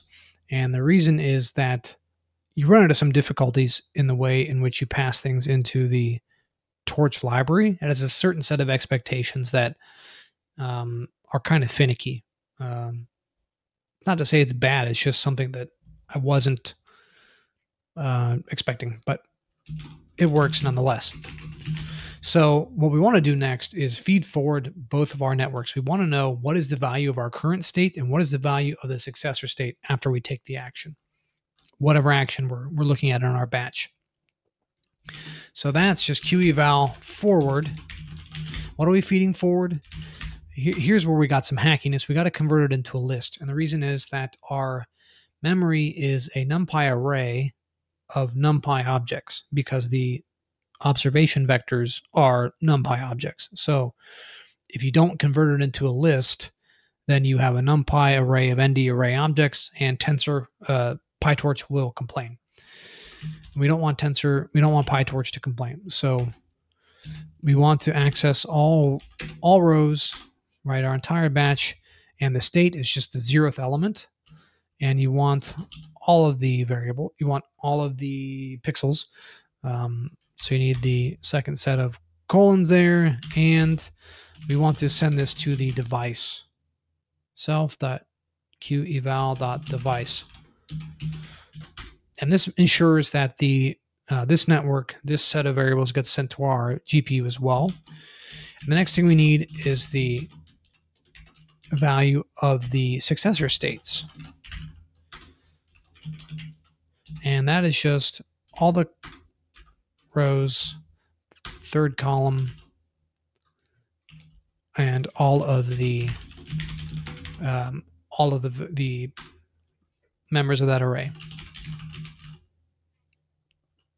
And here I've just I gotta quit using Visual Studio Code. This is annoying, but scroll up here. So all I have done here is I'm putting it on qeval.device because the device for both the evaluation and the next network are the same. So I only have one GPU. If I had two GPUs, then this would matter. It doesn't matter. So you can just call it that. Next thing we want to know is what is the max action for our next state, right? Because the update rule actually takes into account the purely greedy action for the successor state. Maybe if I can find an image of it, I'll flash it here on the screen to make life easy. But next thing we have to know is the max action, and we use the argmax function for that. And remember, we want to take the first dimension because we're the actions qnext, qpredicted, and qnext are actually our actions. That's what we get from the feed forward, and that is batch size times number of actions, and we want the number of actions. So that's the first dimension. And I am a little bit inattentive here about sending it to the device just to make sure nothing gets off the device, because this stuff slows to a crawl if you run it on the CPU. We need to get our rewards, and that is obtained from our memory, all the rows, and the second element.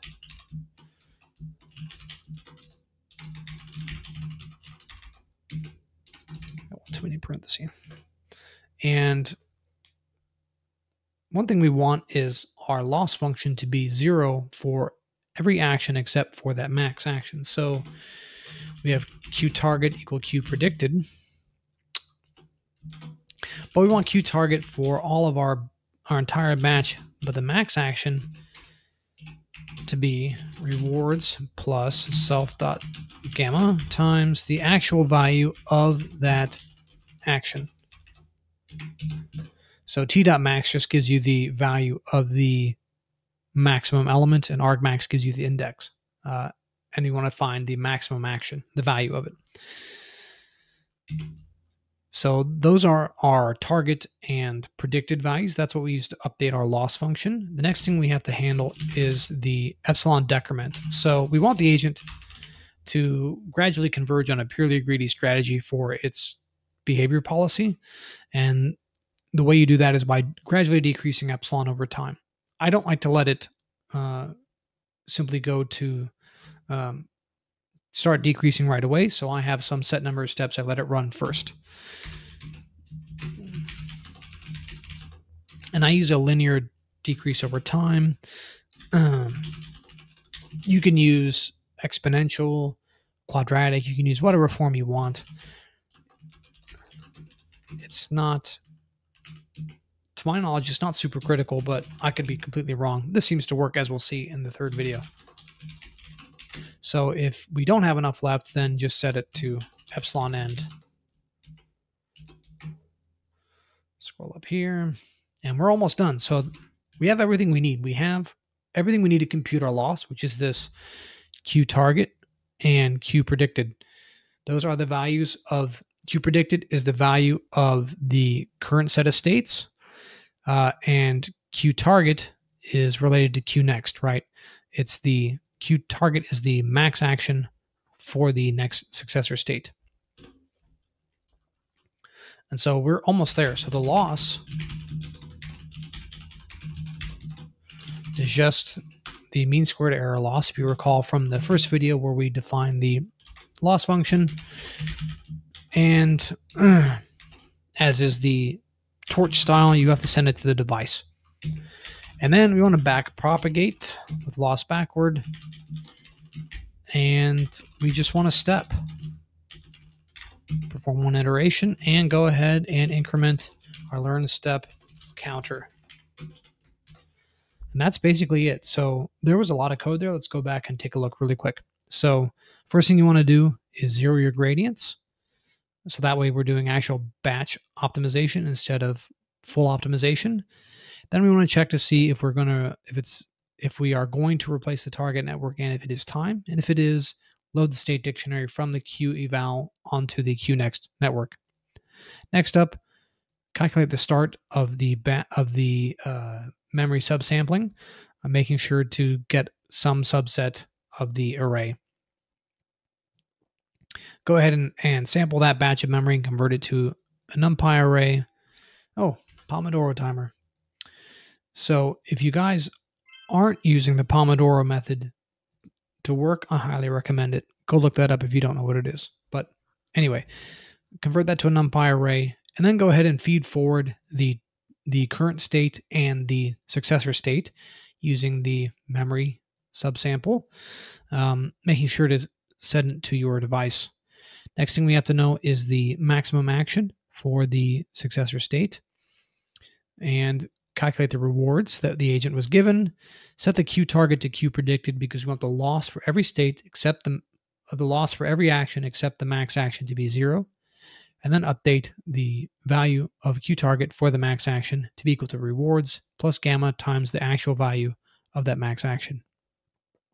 Next up, make sure that you're using some way of decrementing epsilon over time such that it converges to some small value that makes the agent settle on a mostly greedy strategy in this case. I'm using 5% of the time for a random action.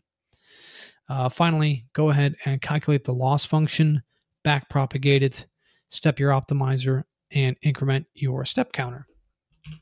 And that is all she wrote for the learn function and the agent class. Slightly more code than in the network class, but still fairly, we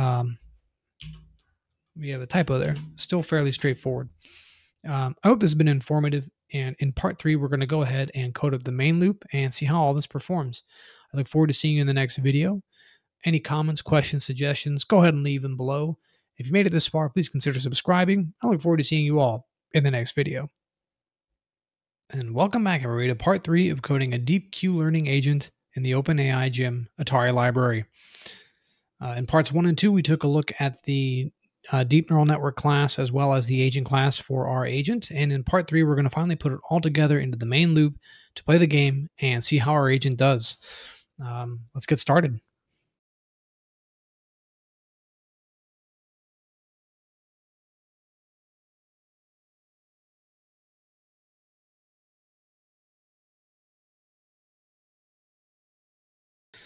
So we begin as usual with our typical imports. We're going to need the gym, of course, and we're going to need to import our model class. So from model, we'll import deep Q model and agent. And I also have a utility function. I'm not going to go over the code. It's just a trivial function to post the to plot the decaying epsilon and the running average of previous 5 scores. From utils, import plot learning, and and by the way, so if you haven't seen parts 1 and 2, go ahead and check those out. If you want the code for this, please check out my GitHub. If you would like to see a blog article that details all this in text, if you missed something in the speech, then go ahead and click the link down below. So it's giving me some issue. It's not deep Q model. This is the downside of talking and typing at the same time. I'm not that talented. So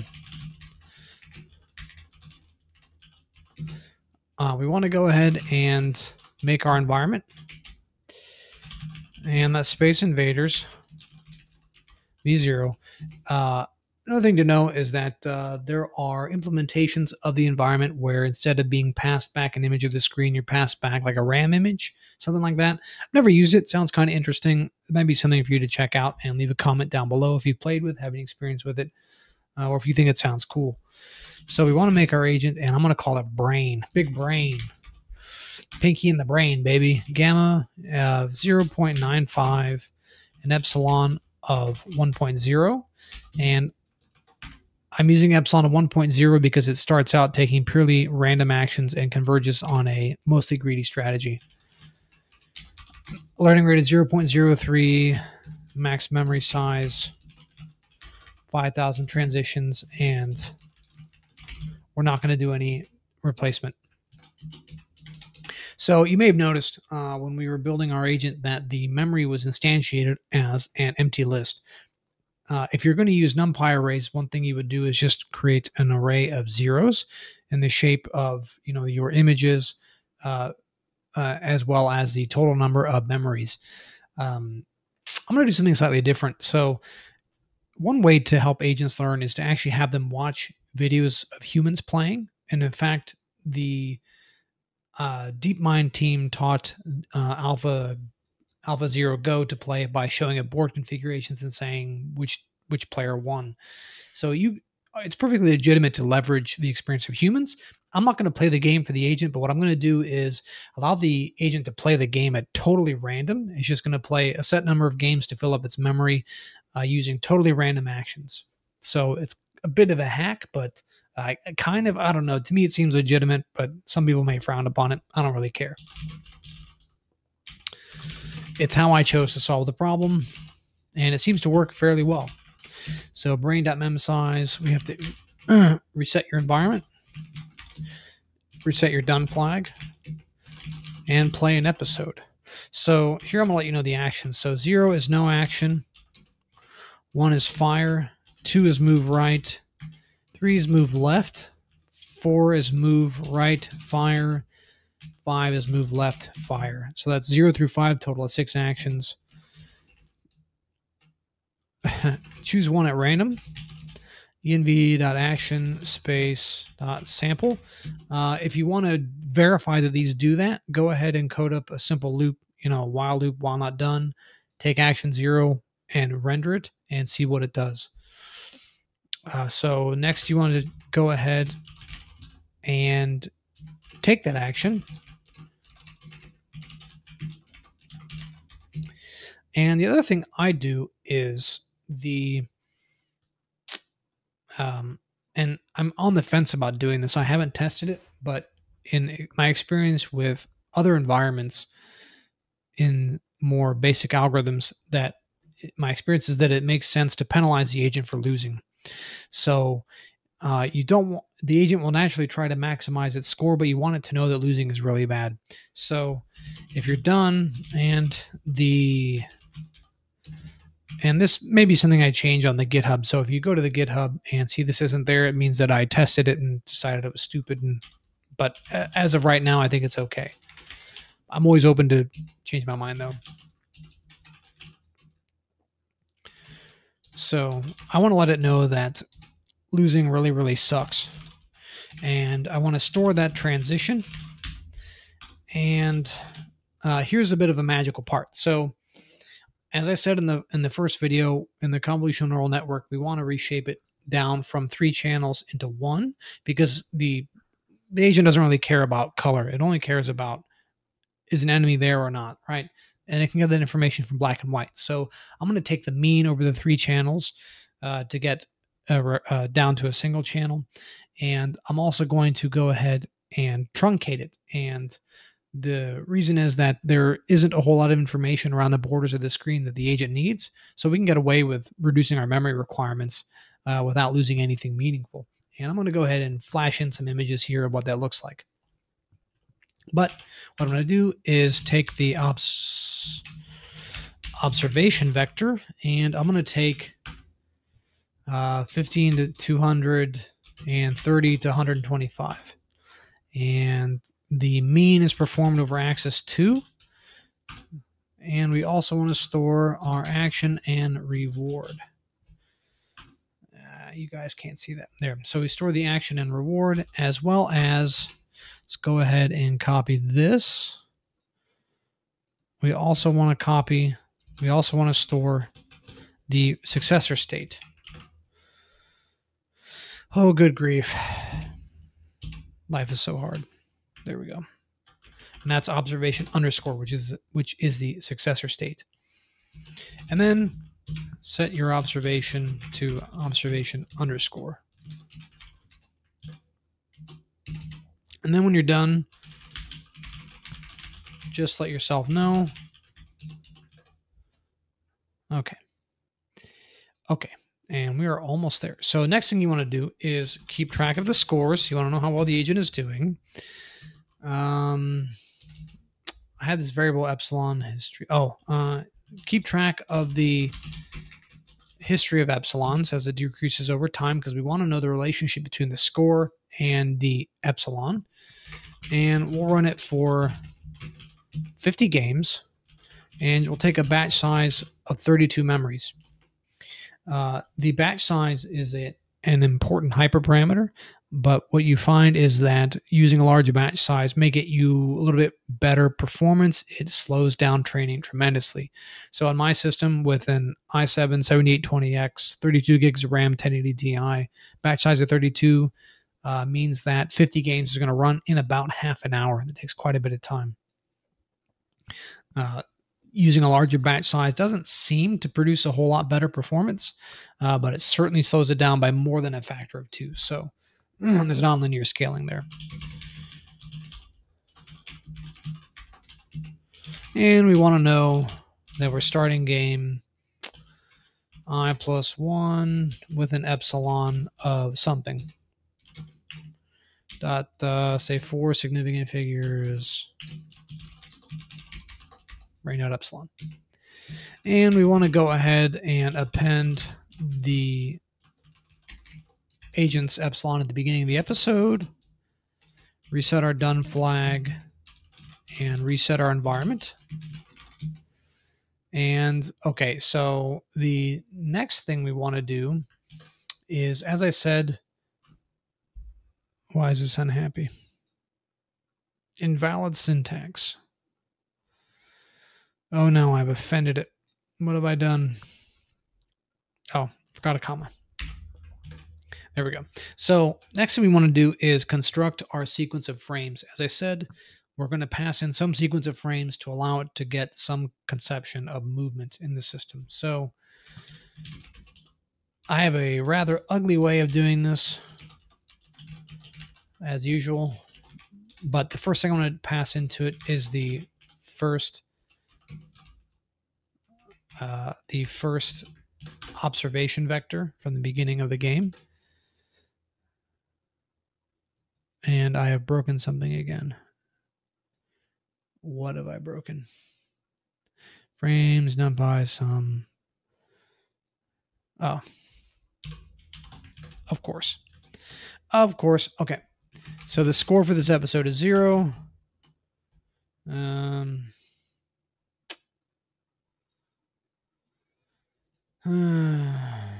I want to keep track of the last action. So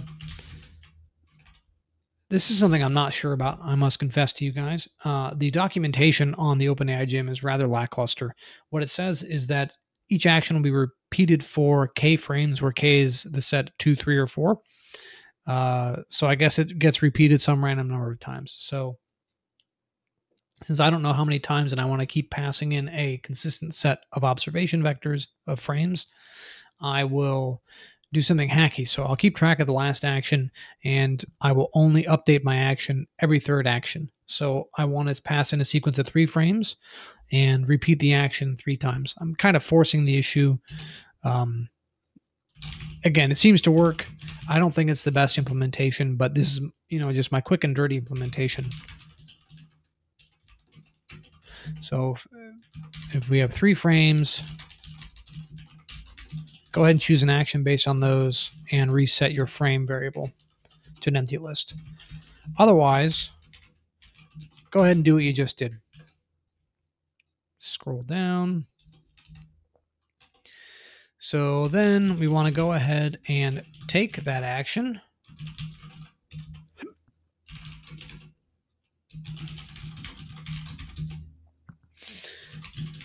Keep track of our score and append our new observation. I'm just going to copy that.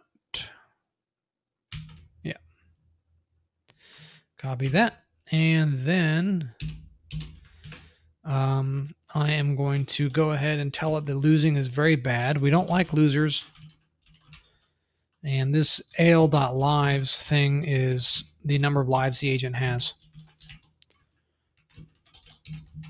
AL is just the emulator in which the OpenAI Gym's Atari library is built. And next we have to store a transition. I'm going to copy that code precisely because I have fat fingers and apparently screw things up. So copy that. And then underscore brain.learn batch size. Keep track of our action. And here you can put in a render if you want to see what it's doing. If not, then at the end of the episode, you want to append a score, which we're going to plot later. And I like to print the score so that I can kind of get an idea of how the agent's doing. And we need to make a list of the X variable for our plotting function. Again, for the plotting function, just go ahead and check out my GitHub for that. That's the easiest way. And I'm going to set a file name. I'm just going to call it test for now, plus string num games, something like that. Plus .png. So we have a file name, and then we're going to plot that. We want to plot the scores, the epsilon history, and the file, and pass in the file name so that it saves it. And that's all she wrote for the main loop. I've gone ahead and run that, so I'm going to go ahead and flash in the results here. So as you can see, the epsilon decreases somewhat linearly over time, not somewhat, completely linearly. And as it does so, the agent's performance gradually increases over time. And keep in mind here, I am plotting the average of the previous 5 games.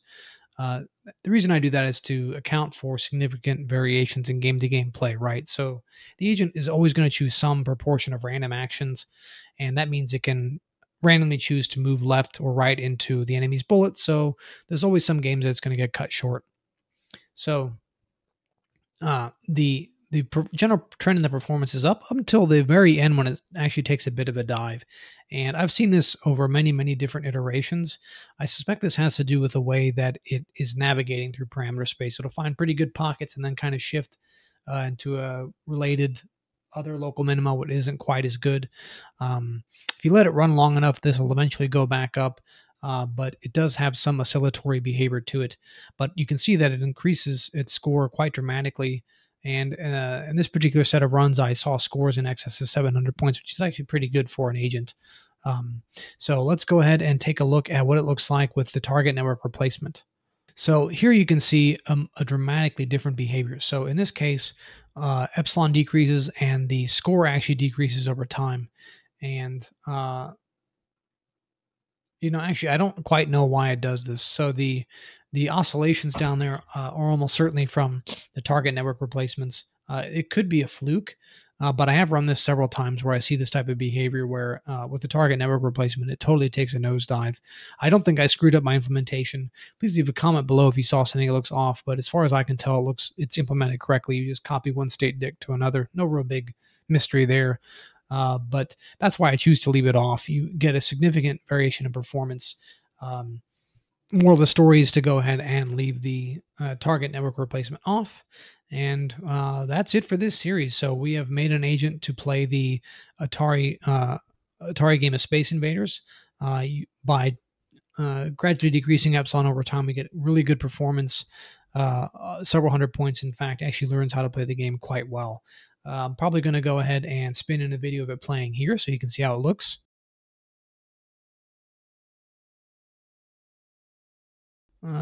If this has been helpful to you, please consider subscribing. Go ahead and leave a comment below if you have one, a question, suggestion, anything. Go ahead and I answer and read all my comments.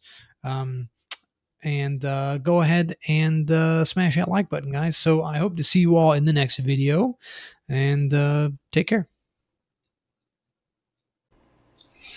In this video, I'm going to tell you everything you need to know to start solving reinforcement learning problems with policy gradient methods. I'm going to give you the algorithm and the implementation details up front, and then we'll go into how it all works and why you would want to do it. Let's get to it.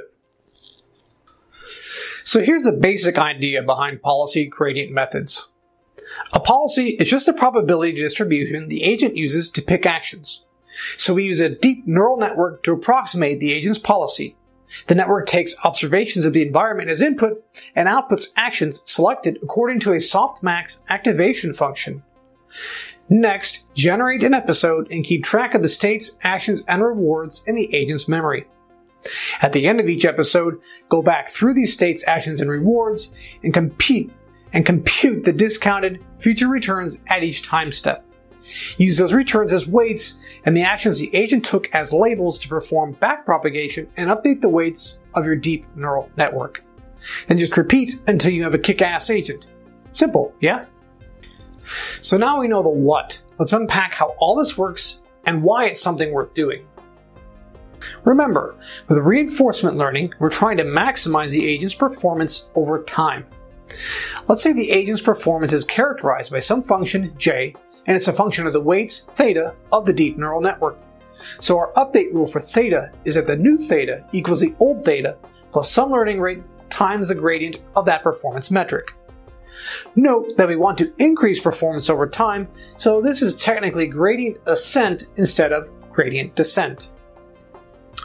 The gradient of this performance metric is going to be proportional to a sum over states for the amount of time we spend in any given state, and a sum over actions for the value of the state-action pairs and the gradient of the policy, where of course the policy is just the probability of taking each action given we're in some state. This is really an expectation value, and after a little manipulation, we arrive at the following expression. When you plug that into the update rule for theta, you get this other expression. There are two important features here.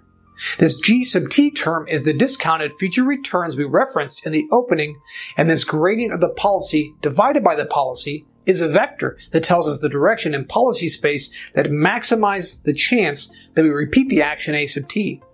When you multiply the two, you get a vector that increases the probability of taking actions with high expected future returns. This is precisely how the agent learns over time and what makes policy gradient methods so powerful. This is called the reinforce algorithm, by the way. If we think about this long enough, some problems start to appear. For one, it doesn't seem very sample efficient. At the top of each episode, we reset the agent's memory so it effectively discards all its previous experience. Aside from the new weights that parameterize its policy, it's kind of starting from scratch after every time it learns. Worse yet, if the agent has some big probability of selecting any action in any given state, how can we control the variation between the episodes? For large state spaces, aren't there way too many combinations to consider? Well, that's actually a non-trivial problem with policy gradient methods, and part of the reason our agent wasn't so great at Space Invaders. Obviously, no reinforcement learning method is going to be perfect, and we'll get to the solution to both of these problems here in a minute. But first, let's talk about why we would want to use policy gradients at all, given these shortcomings. The policy gradient method is a pretty different approach to reinforcement learning. Many reinforcement learning algorithms, like deep Q learning for instance, rely on estimating the value of a state or state-action pair. In other words, the agent wants to know how valuable each state is so that its epsilon greedy policy can let it select the action that leads to the most valuable states. The agent repeats this process over and over, occasionally choosing random actions to see if it's missing something. The intuition behind epsilon greedy action selection is really straightforward. Figure out what the best action is and take it. Sometimes do other stuff to make sure you're not wildly wrong. Okay, that makes sense, but this assumes that you can accurately learn the action value function to begin with. In many cases, the value or action value function is incredibly complex and really difficult to learn on realistic timescales. In some cases, the optimal policy itself may be much simpler and therefore easier to approximate. This means the policy gradient agent can learn to beat certain environments much more quickly than if it relied on an algorithm like deep Q learning. Another thing that makes policy gradient methods attractive is, what if the optimal policy is actually deterministic? In really simple environments with an obvious deterministic policy, like our grid world example, keeping a finite epsilon means that you keep on exploring even after you found the best possible solution. Obviously, this is suboptimal. For more complex environments, the optimal policy may very well be deterministic, but perhaps it's not so obvious and you can't guess at it beforehand. In that case, one could argue that deep Q-learning would be great because you can always decrease the exploration factor epsilon over time and allow the agent to settle on a purely greedy strategy. This is certainly true, but how can we know how quickly to decrease epsilon? The beauty of policy gradients is that even though they are stochastic, they can approach a deterministic policy over time. Actions that are optimal will be selected more frequently, and this will create a sort of momentum that drives the agent towards that optimal deterministic policy. This really isn't feasible in action value algorithms that rely on epsilon greedy or its variations. So what about its shortcomings?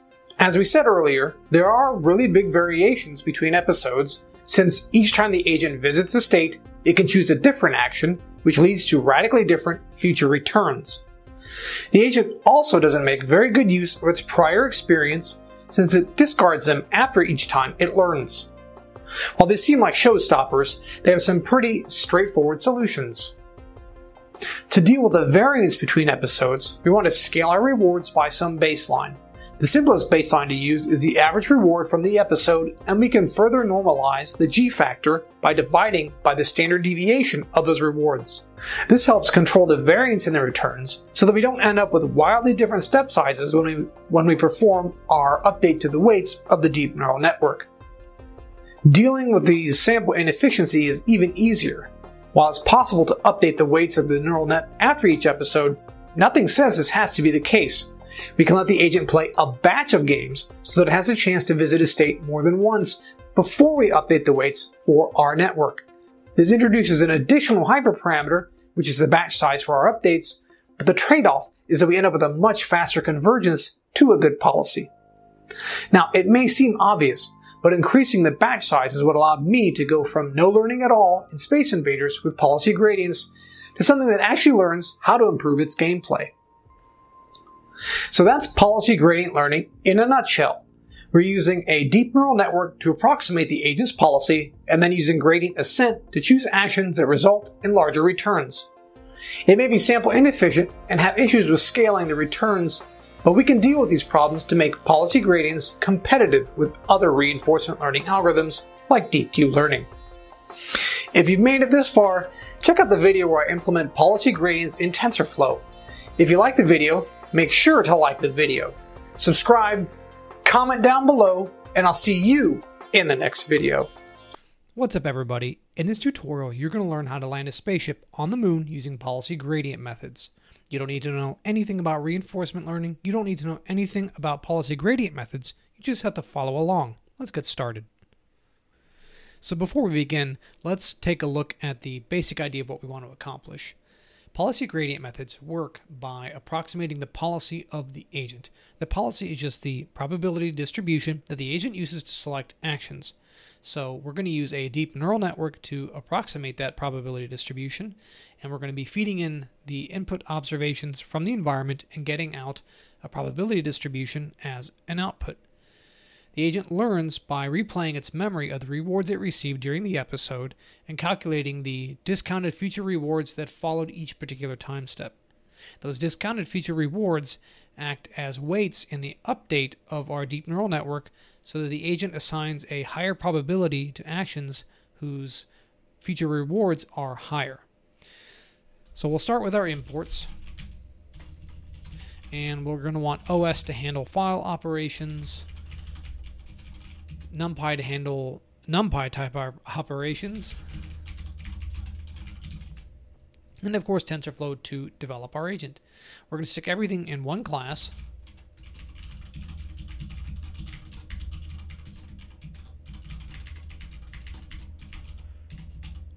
whose initialize function takes the learning rate, the discount factor gamma, the number of actions for the lunar lander environment, that's just 4, the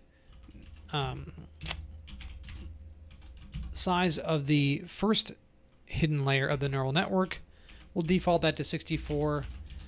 The size of the second hidden layer of the deep neural network will also default that to 64. We also need the input dims, and in this case that is 8, so the observation isn't a pixel image, it is just a vector that represents the state of the environment. We also want a checkpoint directory, and this will be useful for saving our model later.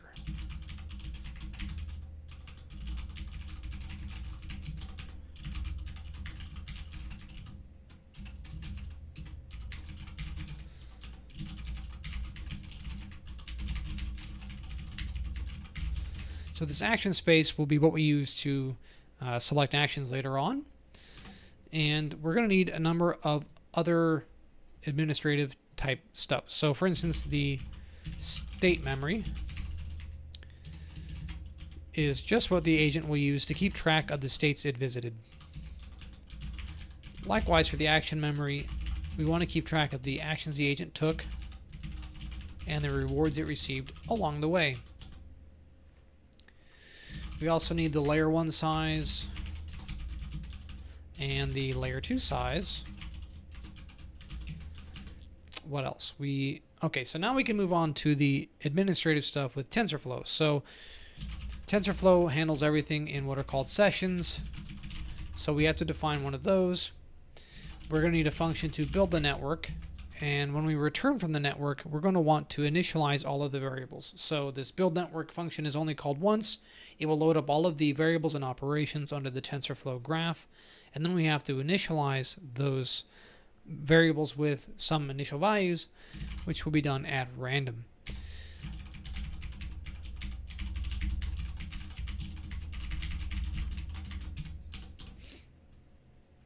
We also need a way of saving the model because your PC may not be fast enough to run this in a short enough amount of time, so you can do this in chunks by saving it and then reloading it as you have time.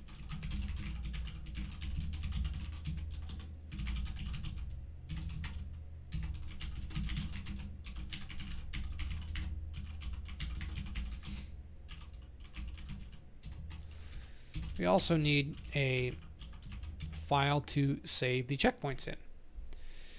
So our next order of business is to actually construct this network.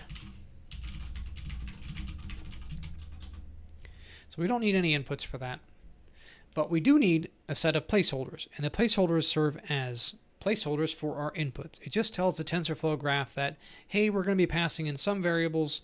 We don't know what they are yet. We may not necessarily even know their shape or size, but we know what type they are, and we want to give them names so if something goes wrong, we can debug later.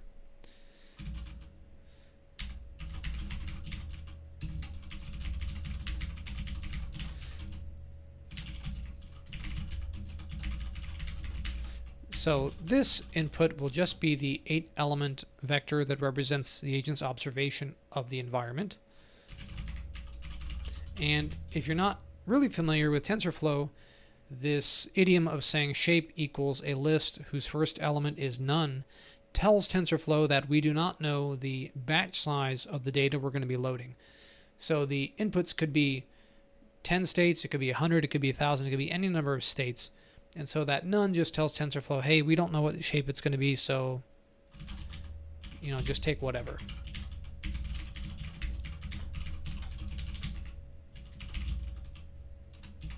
And this label is going to be the actions the agent took during the course of the episode.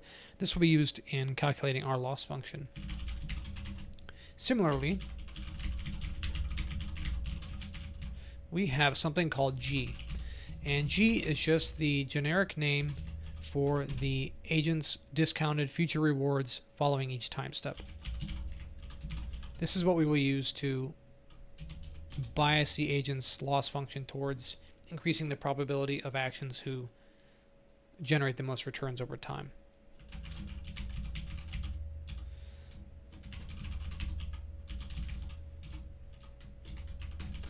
So now we're going to construct our network.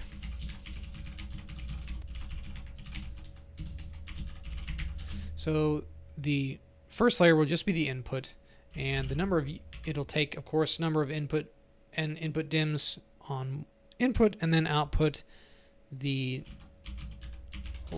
layer 1 size, and the activation is just going to be a ReLU function. And then we have to worry about initializing this. So when we call the tf.globalVariables initializer, it's going to initialize all of the layers and variables with some values.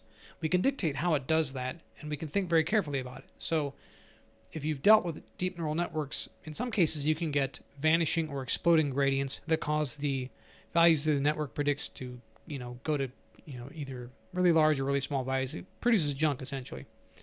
There is a function that will initialize the values of all the layers such that they are relatively comparable and we have a minimal risk of that happening.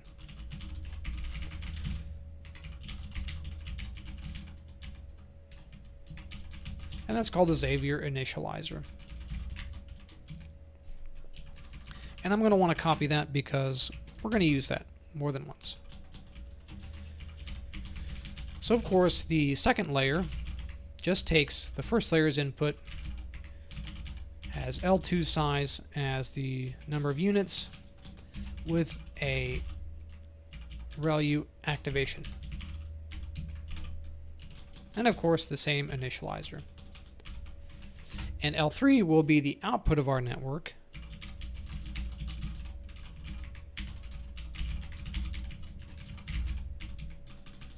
However, we don't want to activate it just yet.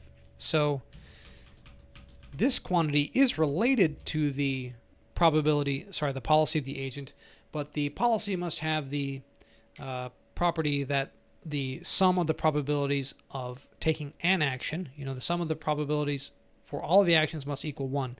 And it's the softmax function that has that property. And we're going to separate it out so that we can so that it is a little bit more clean in terms of the code, a little bit more readable for us. But the self.actions variable is what will actually calculate the probabilities of selecting some action. And that is just the softmax of the L3, and the name of that is probabilities.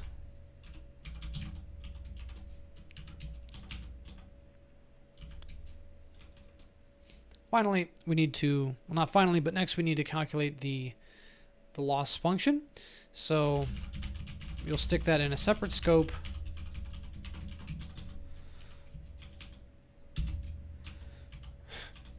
And what we need is the negative log probability. So, the calculation involves the natural log of the policy, and you want to take the gradient of the natural log of something. So we need a function that matches that property. So we'll call it neg log probability, and that's the sparse softmax cross entropy with logits. Try saying that 5 times fast. So logits is just L3. And this is important because this is part of the reason we separated out L3 and actions, because when you're passing in the logits, you don't want it to already be activated, because the sparse softmax cross entropy will handle the softmax activation function. And the labels will just be the label that we pass in from the placeholder, and then of course be the actions the agent took. And so the loss is then that quantity, neg log probability, multiplied by the returns, G.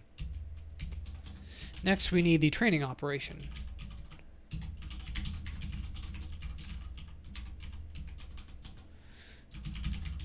And that, of course, is just our gradient descent type algorithm. In this case, we'll use the atom optimizer.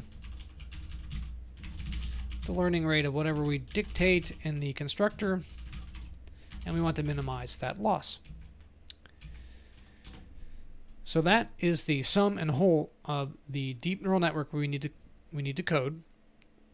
The next question we have is, how can we select actions for the agent? So the agent is attempting to model its own probability distribution for selecting actions. So that means what we want to do is take a state as input, pass it through the network, and get out that probability distribution at the end given by the variable self.actions. And then we can use NumPy to select a random action according to that probability distribution.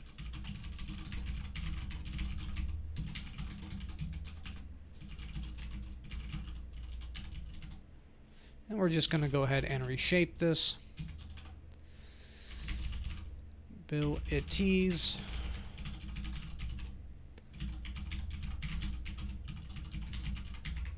So when you run an operation through the TensorFlow graph, you need to specify a feed dictionary, which gives the graph all of the input placeholder variables it's expecting. So in this case, it wants self.input, and that takes state as input, and it's going to return a tuple. So we're going to take the 0th element as, so we can get the correct value that we want.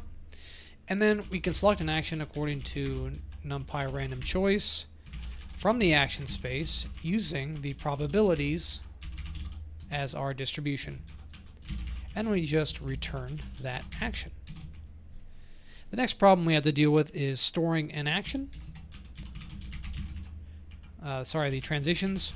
And of course we'll store the state, action, and reward. And this will be useful when we learn. And since we're using lists here, we're just going to append the elements to the end of the list.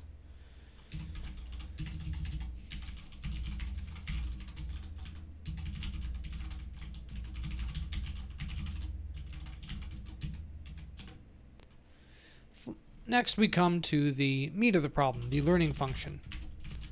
And this doesn't require any input. So the basic idea here is that we are going to convert these lists into NumPy arrays so we can more easily manipulate them. And then we're going to iterate through the agent's memory of the rewards it received and calculate the discounted sum of rewards that followed each time step. So we're going to need 2 for loops and a variable to keep track of the sum, as well as something to keep track of our discounting. So let's deal with the memories first.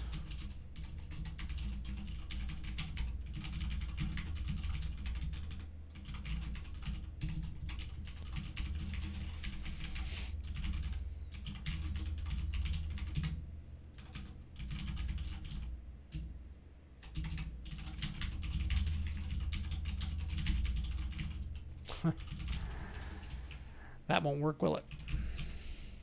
There we go. So now we'll instantiate our G factor in shape of reward memory. We will iterate over the length of that memory, which is just the length of our episode. And so for each time step, we want to calculate the sum of the rewards that follow that time step.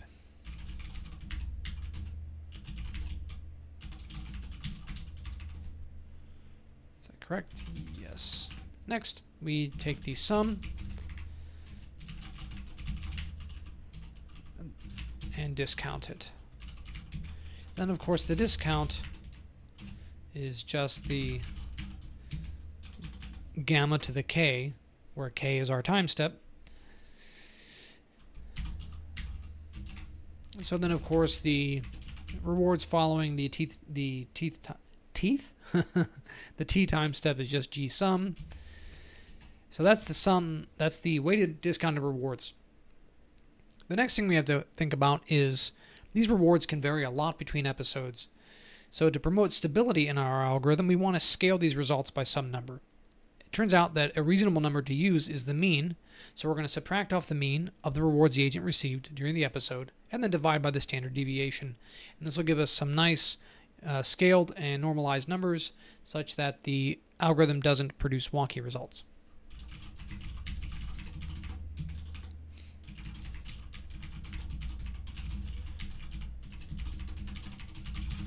And since we're dividing by the standard deviation, we have to account for the possibility that the standard deviation could be 0.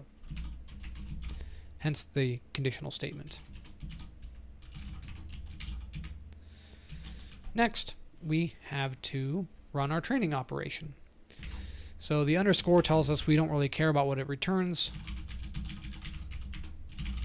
but we have to run the training operation with the feed dictionary. That'll take an input, which is just our state memory. It will take the labels and that is just the action memory. And it will take the G factor, which is just the G we just calculated. Now at the end of the episode, once we finish learning, we want to reset the agent's memory so that rewards from one episode don't spill over into another.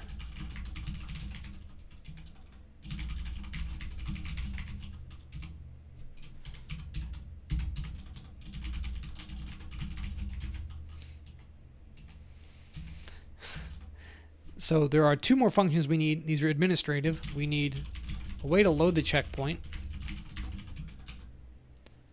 And we'll go ahead and print out loading checkpoint just so we know it's doing something. And then we have the saver object, and we want to restore a session from our checkpoint file. Next, we want to save a checkpoint.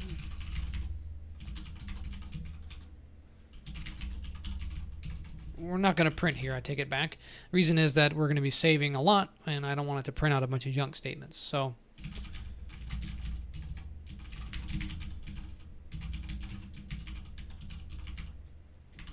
and what these are doing is just either taking the current graph as it is right now and sticking it into a file, or conversely taking the graph out of the file and loading it into the graph for the current session. So that is that. Next, we can move on to the main program to actually test our lander. So we'll need Jim, and I don't know if I made it clear at the beginning, but you'll also need the box2d-py environment. So go ahead and do pip install box2d-py if you don't already have that.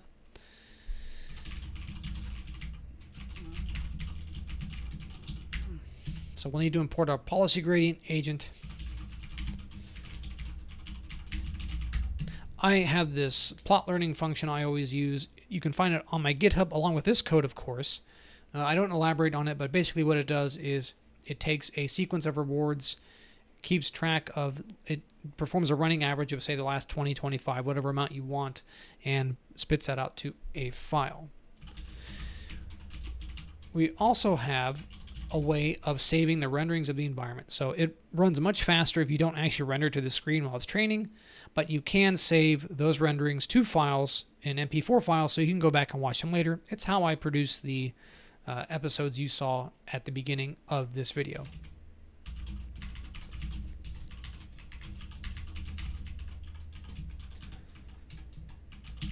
So first thing we want to do is instantiate our agent.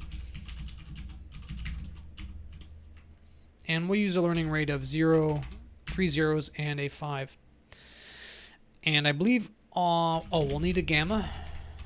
We'll use something like 0.99.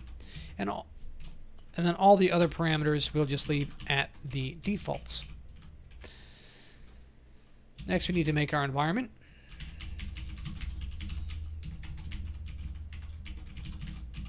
And that's Lunar Lander v2.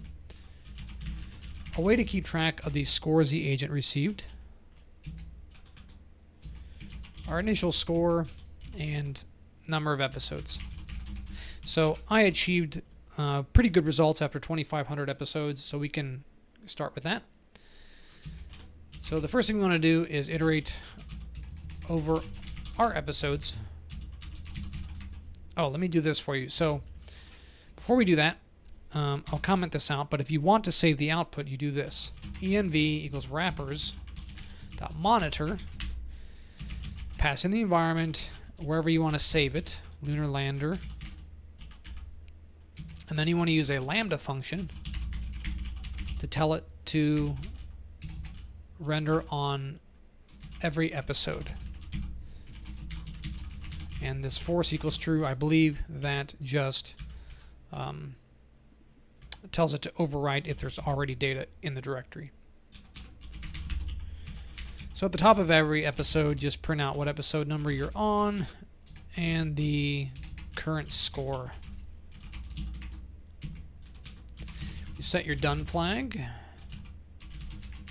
and for subsequent episodes you'll want to reset the score, reset your environment, and play an episode. First thing you want to do is select an action. and that takes the observation as input.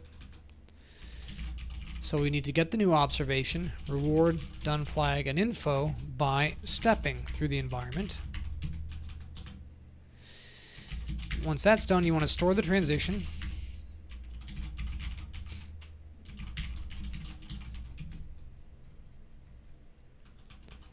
Set the old observation to be the new one so that you select an action based on the newest state. And keep track of the reward you received. At the end of every episode, we want to append the score to the score history and perform our learning operation. You also want to save a checkpoint after every operation, after every learning operation. And then when you're done, dictate some file name .png and call my super secret plot learning function.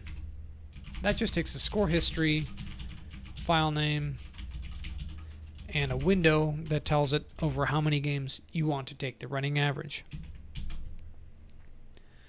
So now let's go to our terminal and see how many mistakes I made. 1 second. Alright, so here we are. Let's go ahead and give it a try.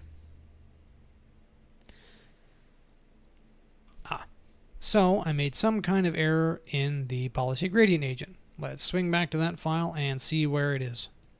1 second. So here's the model. It does not have input dims. That's because I forgot to keep track of it.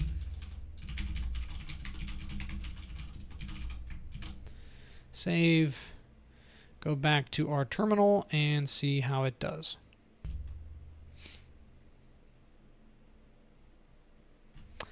And I apparently called something I should not have.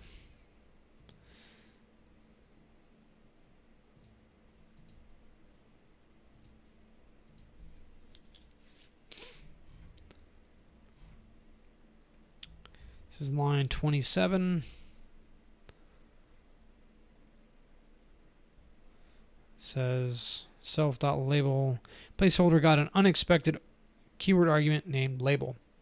Ah, that's because it is called name. That's what happens when I try to type and talk at the same time. So let me make sure I didn't call L1 size, L2 size something different. No, I did not. Alright, I will run that again. So now it's unhappy about the choice of, oh, of course. So it's lunar, there's no dash in there. Get rid of that. Typos galore tonight.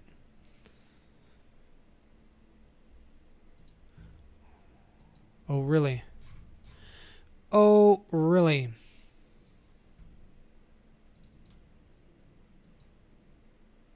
Ah, it's store transitions. Yes. So it's actually store transitions, so let's call it that. And there we go. Perfect. So now it's actually learning. I'm not going to sit here and wait for this to do 2,500 games because I've already run this once before. That's how I got the code you saw at the beginning. So I'm going to go ahead and show you the plot that it produces now so you can see how it actually learns. So by the end, it gets up to about an average reward of around 200 and above points. That's considered solved if you check the documentation on the OpenAI gym. So congratulations, we have solved the lunar lander environment with a policy gradient algorithm. Relatively simple, just a deep neural network that calculates the probability of the agent picking an action. So I hope this has been helpful. Go ahead and leave a comment down below. Feel free to take this code from my GitHub, fork it, make it better, do whatever you want with it. I look forward to seeing you all in the next video. Welcome back, everybody, to a new reinforcement learning tutorial. In today's episode, we're going to teach an agent to play Space Invaders using the policy gradient method. Let's get to it. For our imports, we start with the usual suspects, NumPy and TensorFlow. We start by initializing our class for the policy gradient agent. We take the learning rate, discount factor, number of actions, number of layers for the fully connected layer, the input shape, channels, a directory for our checkpoints, very important, as well as a parameter to dictate which GPU we want TensorFlow to use. If you only have one GPU or using the CPU, you don't need that parameter. Save the relevant parameters and compute the action space, which is just a set of integers. We want to subtract out the input heights and width from the input shapes and keep track of the number of channels for use later. Our agent's memory will be comprised of 3 lists that keep track of the state, action, and rewards. We want a configuration which just tells TensorFlow which GPU we want to use, as well as our session graph that uses that config. We call the build network function and then use the TF global variables initializer. We need to keep track of a saver and a checkpoint file for saving and loading the model later. Now, if you don't know anything about policy gradient methods, don't worry, we're going to cover everything you need to know as we go along. The first thing we're going to need is a convolutional neural network to handle image preprocessing. That'll be connected to a fully connected layer that allows the agent to estimate what action it wants to take. In contrast to things like deep Q-learning, policy gradient methods don't actually try to learn the action value or value functions. Rather, policy gradients try to approximate the actual policy of the agent. Let's take a look at that. For our build network function, we're going to construct a convolutional neural network with a few parameters. An input placeholder that has shape, batch size by input height and width, as well as the number of channels. We will also need an input for the labels, which just correspond to the actions the agent takes. That has shape, batch size. And a factor G, which is just the discounted future rewards following a given time step. That has shape, batch size. Our convolutional neural network is going to be pretty straightforward. If you've seen any of my videos, you can kind of know what to expect. The first layer has 32 filters, a kernel size of 8 by 8, and a stride of 4. And we're going to want to use an initializer for this.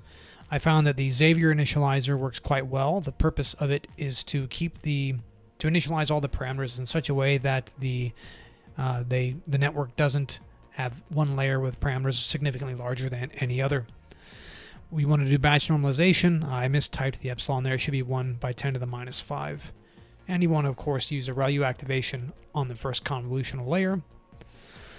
And that that activated output serves as the input to the next layer with 64 filters, kernel size of 4 by 4, and a stride of 2.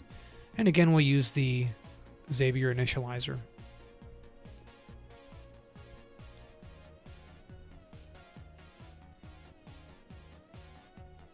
Of course, we also want to do batch normalization on this layer, and at this point I think I actually get the correct epsilon for the batch norm. And of course we want to use a ReLU activation on that batch normed output as well. Our third convolutional layer is more of the same, 2D convolution with 128 filters. It will have a kernel size of 2 by 2, a stride of 1, and we'll also use the same initialization. Again, batch normalization with an epsilon of 1 by 10 to the minus 5. Activate with a ReLU. Next, we have to take into account our fully connected layers. So the first thing we need to do is flatten the output of the convolutions. Because they come out as matrices, we need a list. Go ahead and make the first fully connected layer using FC1 as the number of units, ReLU activation. And the second dense layer is going to have units equal to the number of actions for the agent, which in this case is just 6.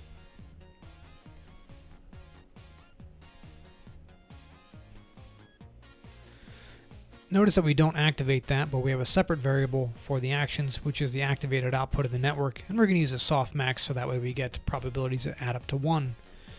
We need to calculate the negative log probability with a sparse softmax cross entropy function with logits, using dense2 as our logits and labels as the actions as our labels. The loss is just that quantity multiplied by the expected future rewards. And of course we want to reduce that quantity.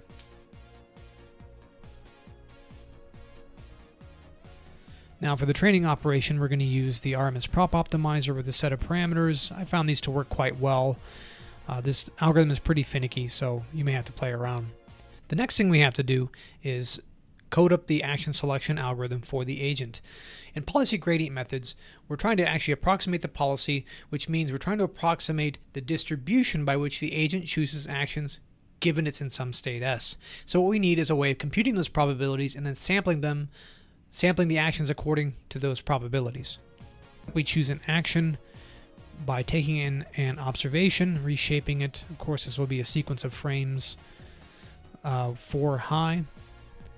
And you want to calculate the probabilities associated for each action given that observation.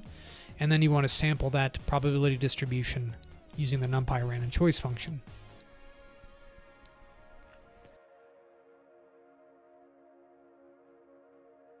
Next up, we have to take care of the agent's memory.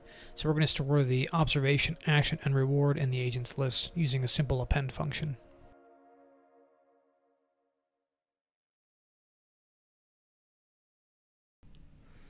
So one big problem we're going to have to solve is the fact that policy gradient methods are incredibly sample inefficient.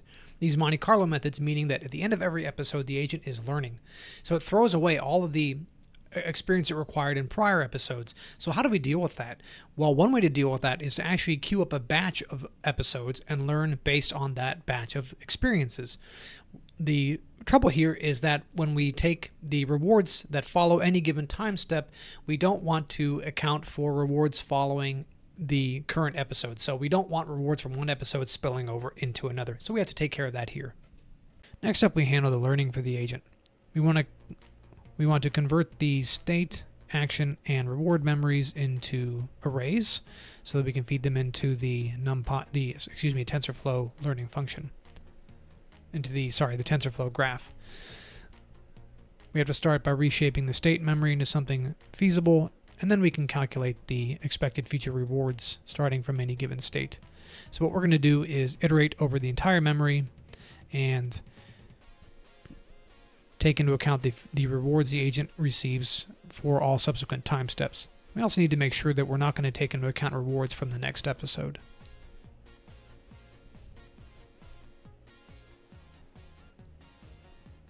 Next up, we have to scale the expected future rewards. This is to reduce the variance in the problem. So this makes sure we don't have really, really large rewards, so everything is just kind of scaled. Next up, we call the training operation with an appropriate feed dict of the state memory, action memory as labels, and the G for our G variable. Finally, since we're done, we're going to clear out the agent's memories.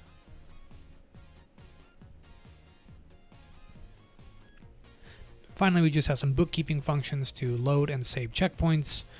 These just call the saver restore function that loads the checkpoint file into the session, and the save checkpoint just dumps the current session into the checkpoint file. Another problem we have to solve is that the agent doesn't get a sense of motion from only a single image, right? If I show you a single image, you don't know if the aliens are moving left or right, or really you don't know which direction you're moving. So we have to pass in a sequence of frames to get a sense of motion for our agent.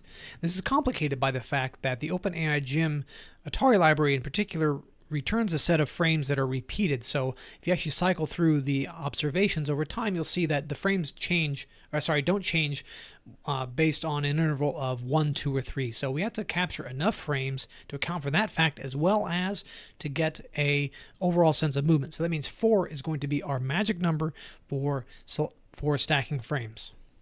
Next, we move into the main program where we import Gym, NumPy, our model, as well as the plot learning function, which is a simple utility you can find on my GitHub, as well as the wrappers to record the agent's gameplay if you so choose. We need to pre-process the observation by truncating it and taking the average. Next up, we stack the frames. So at the beginning of the episode, stacked frames will be none. So you want to initialize an empty array of zeros and iterate over that array and set each of those rows to be the current observation. Otherwise, what you want to do is you want to pop off the bottom observation, shift everything down, and put the 4th spot or the last spot to be the current observation. Down in the main function, we have a checkpoint flag. If we want to load a checkpoint, we want to initialize our agent with this set of hyperparameters. I found these to work reasonably well. You can play around with them, but it is incredibly finicky, so your mileage may vary. We'll need a file name to save our plots. We'll also want to see if we want to load a checkpoint. Next, we initialize our environment, Space Invaders, of course.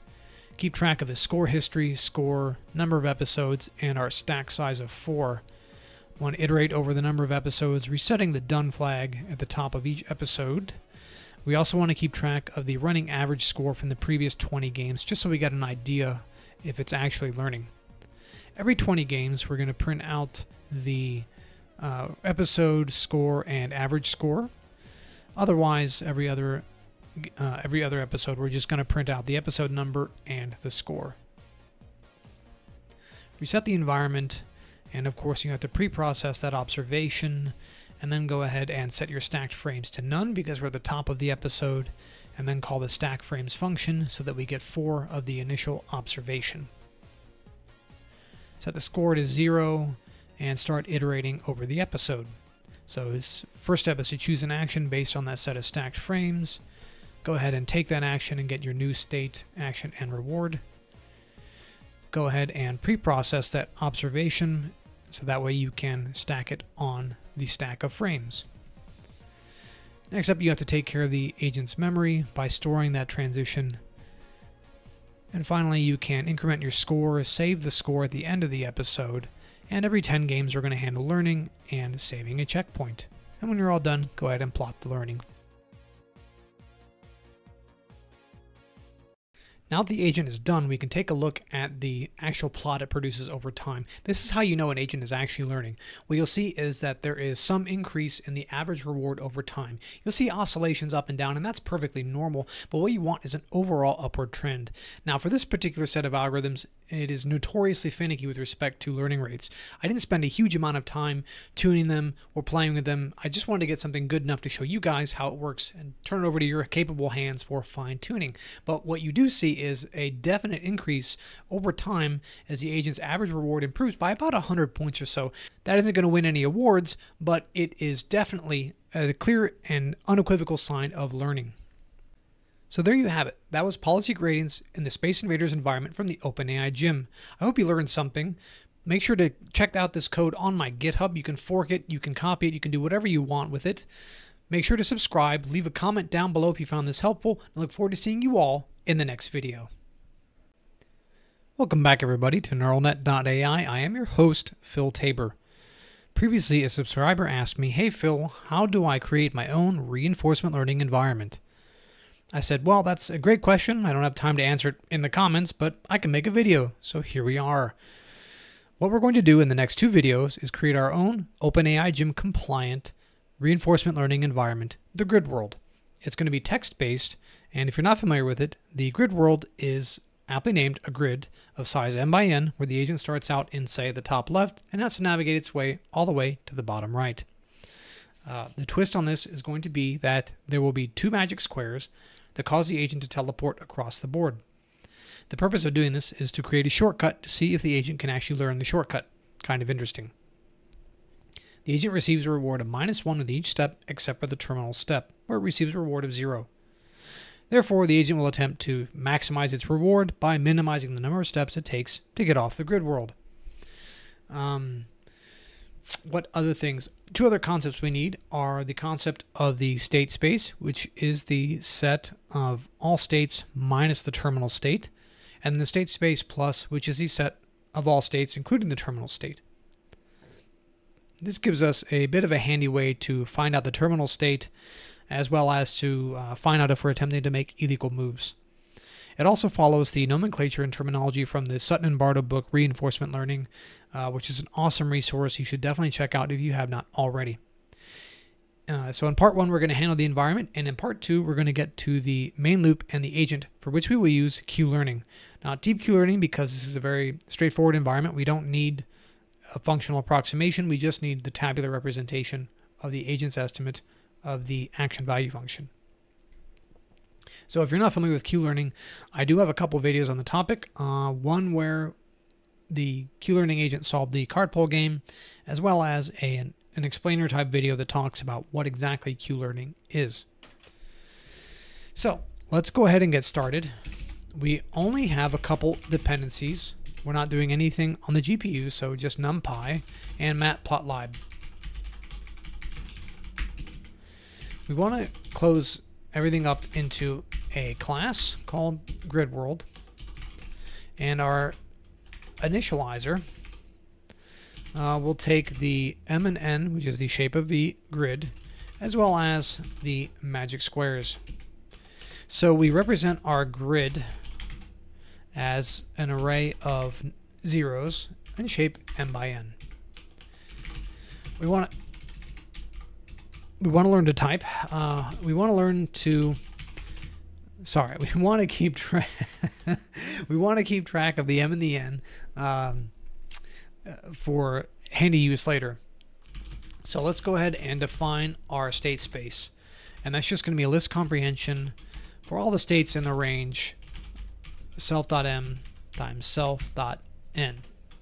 Now, as I said, the state space does not include the terminal state, and the terminal state is the bottom right, so we have to go ahead and remove or pop off that particular state from the list.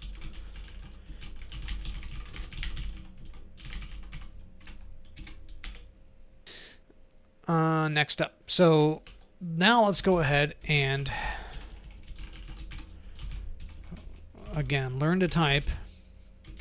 Go ahead and define our state space plus. Also, we need to know the way that the actions map up to their change on the environment. So we'll call that the action space. A little bit of a misnomer, but we can live with it for now.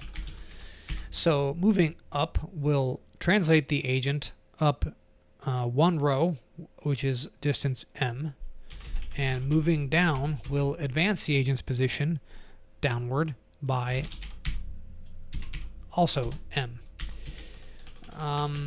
Moving left will translate the agent one step, will decrement the agent's position by 1, and moving right will increase it by 1.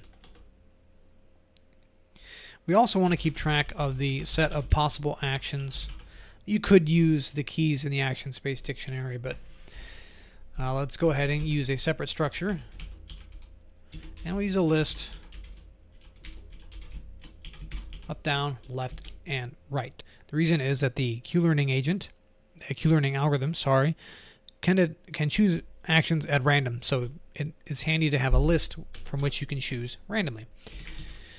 Next, we need to add the magic squares, because that's a little bit more complicated than it may seem. And finally, when we initialize the grid, we want to set the agent to the top left position. Let's go ahead and add those magic squares. So, of course, we want to store that in our object. Now, there's a little bit of hokiness that I must explain. So, the agent is represented by a 0 when we print out the grid to the terminal, and empty squares are represented by a 1.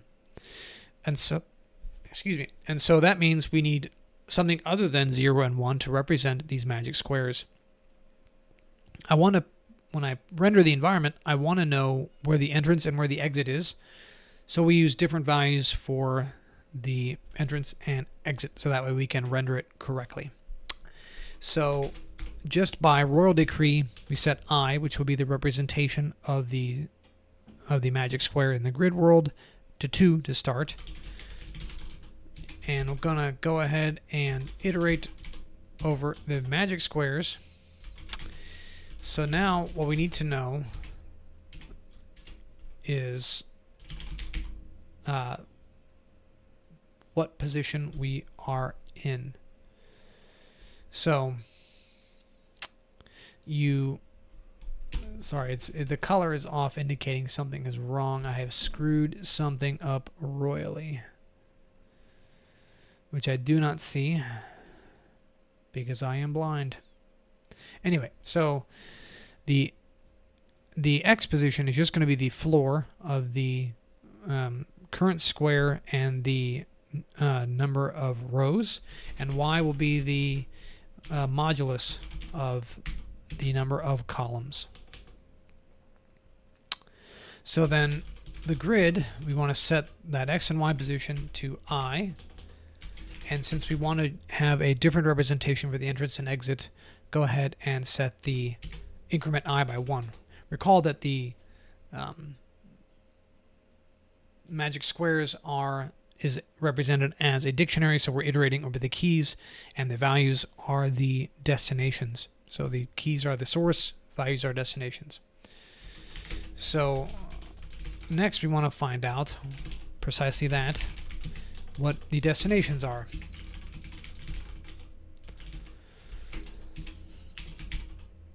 So .n, and then set the grid, that square, to I, and then increment I again.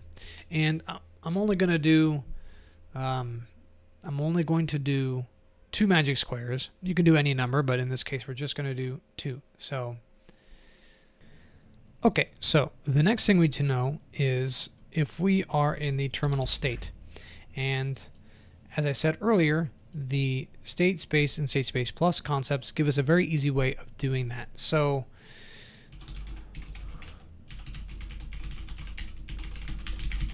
let's go ahead and take care of that. So since the state space plus is all of the states and the state space is all of the states minus the terminal state, we know that the difference between these two sets is the terminal state. So state in state space plus and not in the state space. How does that look? Let me scroll down a bit. Okay. So next up, let us go ahead and get the agent row and column.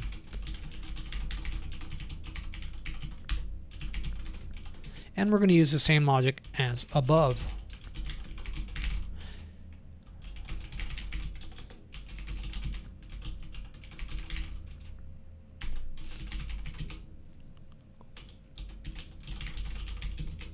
So next, we want to set the state. So that will take the new state as input. And we're going to go ahead and assume that the new state is allowed. So the agent, if it is along the left edge and attempts to move left, it just receives a reward of -1 and doesn't actually do anything. Likewise, if it's on the top row and attempts to move up, it doesn't actually do anything. It just gets a reward of -1 for wasting its time. So we want to get the row and column, and set that space to 0 because 0 denotes an empty square. And the agent position then is the new state. And again, we want to get the new X and new Y.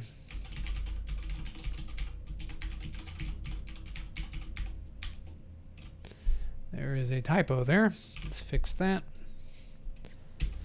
And then set that position to 1 because that is how we represent the agent by royal decree. So the next thing we have to know is if we're attempting to move off the grid. That's not allowed. The agent can only stay on the grid, so let's take care of that. So we want to take the new and old states as input. And the first thing we want to know is if we're attempting to move off the grid world entirely.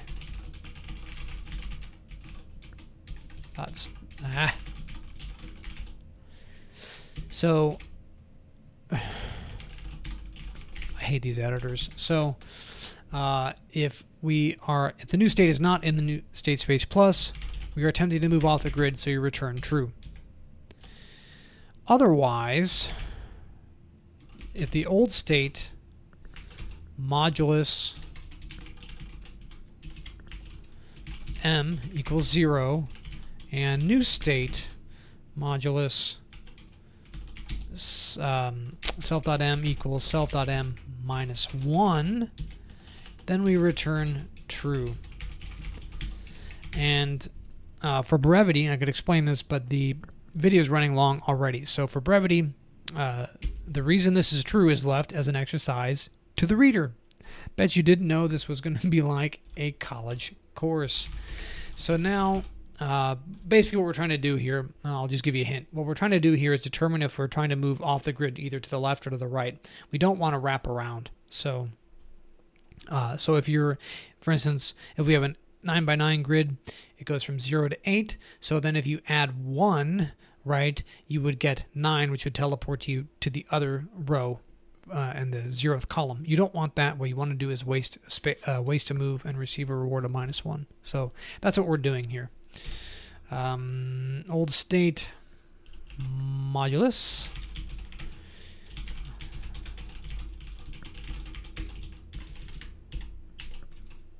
Good grief.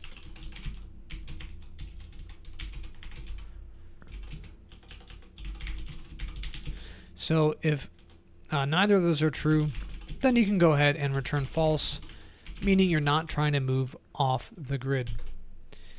So let's see, can you see that? You can. So next function we need is a way to actually step. So let's go ahead and do that. Let's say the only thing we need is to take in the action. So the first thing you want to do is get the X and Y again.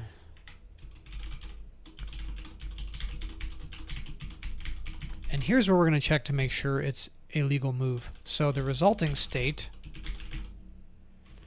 is then agent position plus the mapping. So the agent position is whatever it is, and recall that the action space is this dictionary here that maps the actions to their translations in the grid. So what we're doing down here then is saying the new state is equal to the current state plus whatever the resulting translation is for whatever action we're attempting to make. So next thing we need to know is, are we on a magic square? And if we are,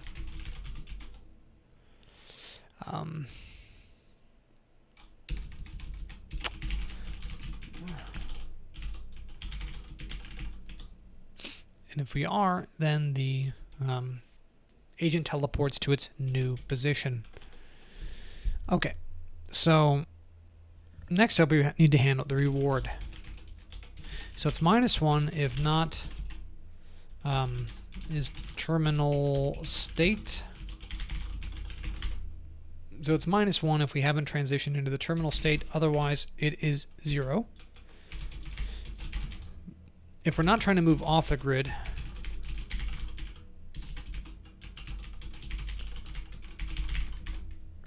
then we can go ahead and set that state.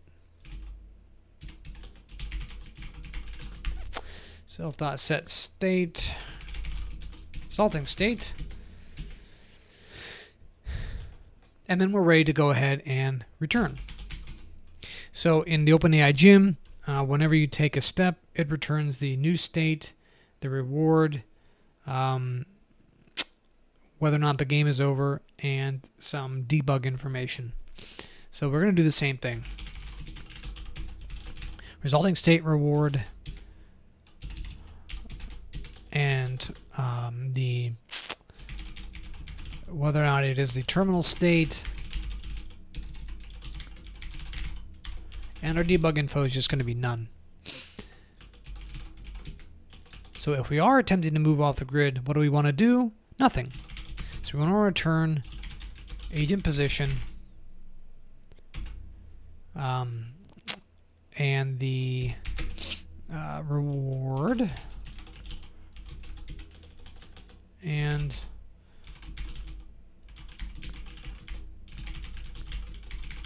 whether or not it's terminal and the null debug info. We're almost there. So next thing we need to know is how do we reset the grid? Because at the end of every episode we have to reset, right? First thing to do is set the agent position to 0. Reset the grid to zeros. And go ahead and add the magic squares back in. and return the agent position, which is of course 0. Oh wow, that's real close. Alright, so next up, one last function. I swear, just one more, I promise. Alright, I wouldn't lie to you. Alright, next up, we want to provide a way of rendering because, hey, that's helpful for debug.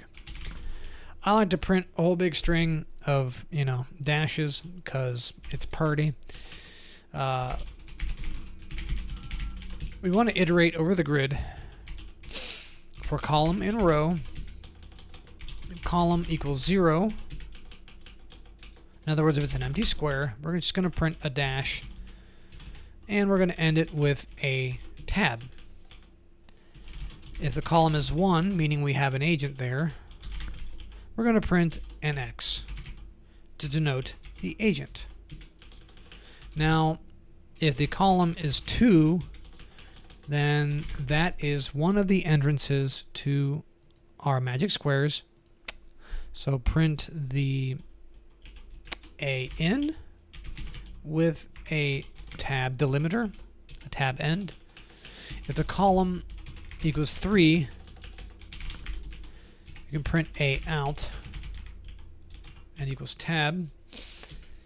And if the column equals 4, then we know we're at the other magic square entrance.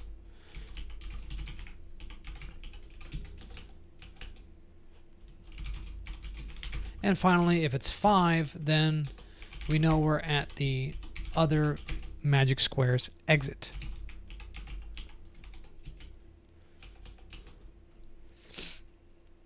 After each row, we want to print a new line. And at the end, we'll go ahead and print another chunk of pretty dashes. Oh. Yeah, that's it. That is it. Okay, so that is it for our agent class. That only took, how long? 20-some minutes. Wow. Okay. I hope you're still with me. Basic idea here is to make your own environment, you need an initialize, a reset, a state space plus, a way to denote possible actions, a way to make sure the move is legal, and a way to actually affect that environment. The step function needs to return the new position, the reward, whether or not the new state is terminal, as well as some debug information. You also need a way of resetting and printing out your environment to the terminal. So in part 2, we're actually going to fire this baby up with a Q-learning algorithm and see how she do. That's actually quite exciting. Well, moderately exciting anyway. It actually learns, it does quite well, and it does find the magic square. Spoiler alert if you made it this far. It finds a magic square and gets out of the minimum number of moves required. It's pretty cool to see, so that will come in the next video on Wednesday. I hope to see you all then. If you liked the video, make sure to leave a thumbs up, subscribe if you have not already for more reinforcement learning content, and I will see you all in the next video. Welcome back, everybody, to a new tutorial from neuralnet.ai. I am your host, Phil Tabor. If you're new to the channel, I'm a physicist, former semiconductor process engineer turned machine learning practitioner. If you haven't subscribed yet, go ahead and hit the subscribe button so you don't miss any future reinforcement learning tutorials. When we left off in our previous video, we just finished up the bulk of our OpenAI Gym compliant reinforcement learning environment. Today we're going to go ahead and code up a Q-learning agent and the main loop of the program to see how it all performs. So let's go ahead and get started. So the first thing we are going to need is the magic squares, right? If you recall, the magic squares are the teleporters in the grid world that either advance the agent forward or backward. So the first one is going to be at position 18 and dump out at position 54, so it'll move it forward. And the next one will be at, let's say, 63 and dump out at position 14. So teleporter A will advance the agent through the grid world, and teleporter B will send it back to an earlier square. So we need to create our grid world. We use a 9x9 grid and pass in the magic squares we just created. Next up, we have to worry about the model hyperparameters. So if you are not familiar with that, let me give you a quick rundown. These are the parameters that control how fast the agent learns and how much it chooses to value the potential future rewards. So the first parameter is alpha. That is our learning rate. 0.1. A gamma of 1.0 tells us that the agent is going to be totally farsighted. It will count all future rewards equally. An epsilon of 1.0, this is of course the epsilon for epsilon greedy action selection. So it will start out behaving pretty much randomly and eventually converge on a purely greedy strategy. So Q-learning is a tabular method where you have a table of state and action pairs, and you want to find the value of those state action pairs. So to construct that, we have to iterate over the set of states and actions. State space plus and env.possible actions. And you have to pick something for an initial value. It's really arbitrary, but the cool thing about picking 0 is that we're using something called optimistic initial values. What this means is that since the agent receives a reward of -1 for every step, it can never have a reward of 0, right? Because there's some distance between the agent and the exit.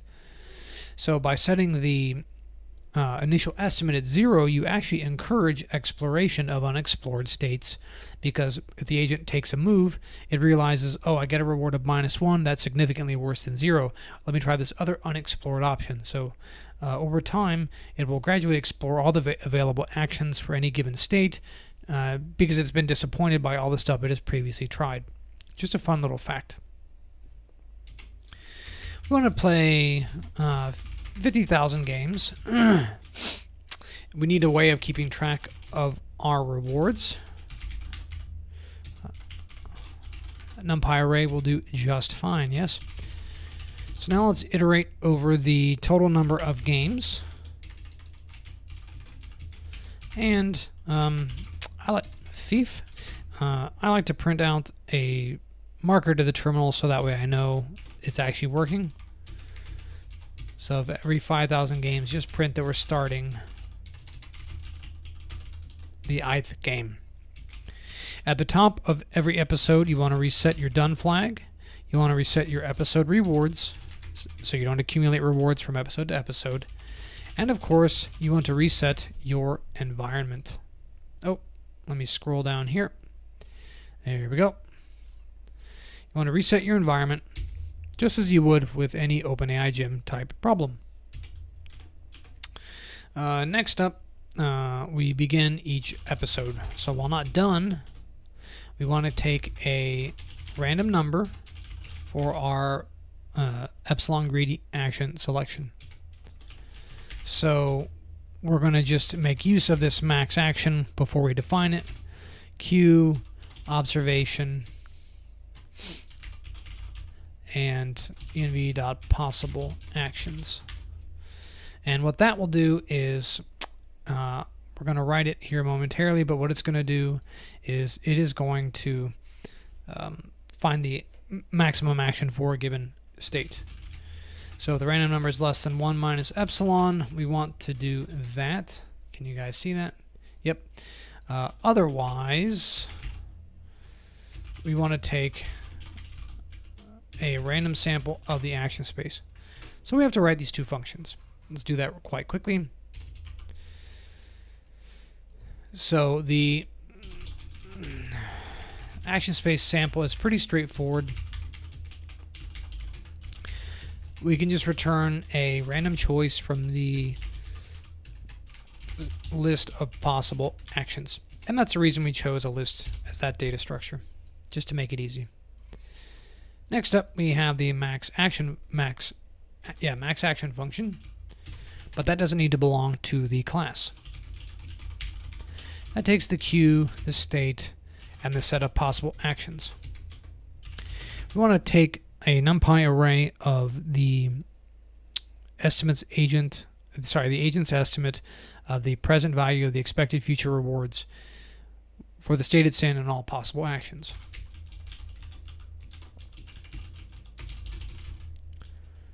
A in actions, and then we want to find the maximum of that. And that's just an index, so we want, that's just an index, so we want to return the action that actually corresponds to. All right, that's all well and good. Do we need more space? Let's do a little bit more. There we go. So next, we want to actually take the action. So we get our new state, observation underscore, reward, done, and info. env.step action. And next up, we have to calculate the maximal action for this new state so that we can insert that into our update equation for the Q function. So let's do that.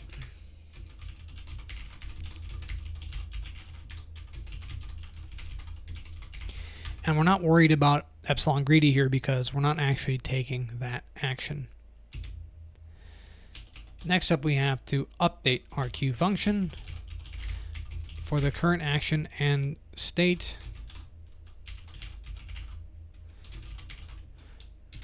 And that's where our alpha comes in. Word plus, make sure that is visible to you. Reward plus some quantity, which is gamma, our discount factor, times Q, observation underscore, action underscore, so the new state and action, minus Q observation action. Let me tab this over. There we go. Nice and compliant with the PEP style guides, right? Mostly. Okay, so this is the update equation for the Q function. That will update the agent's estimate of the value of the current state and action pair. Next up, we just need to let the agent know that the environment has changed states, so you set observation to observation underscore. And that is it for Q learning in a nutshell, folks. That's really that straightforward. So at the end of each episode, we want to decrease epsilon. So that way the agent eventually settles on a purely greedy strategy. You can do this a number of ways. You can do it, with a square root function, a log function. I'm just going to do it linearly. It's not that critical for something like this.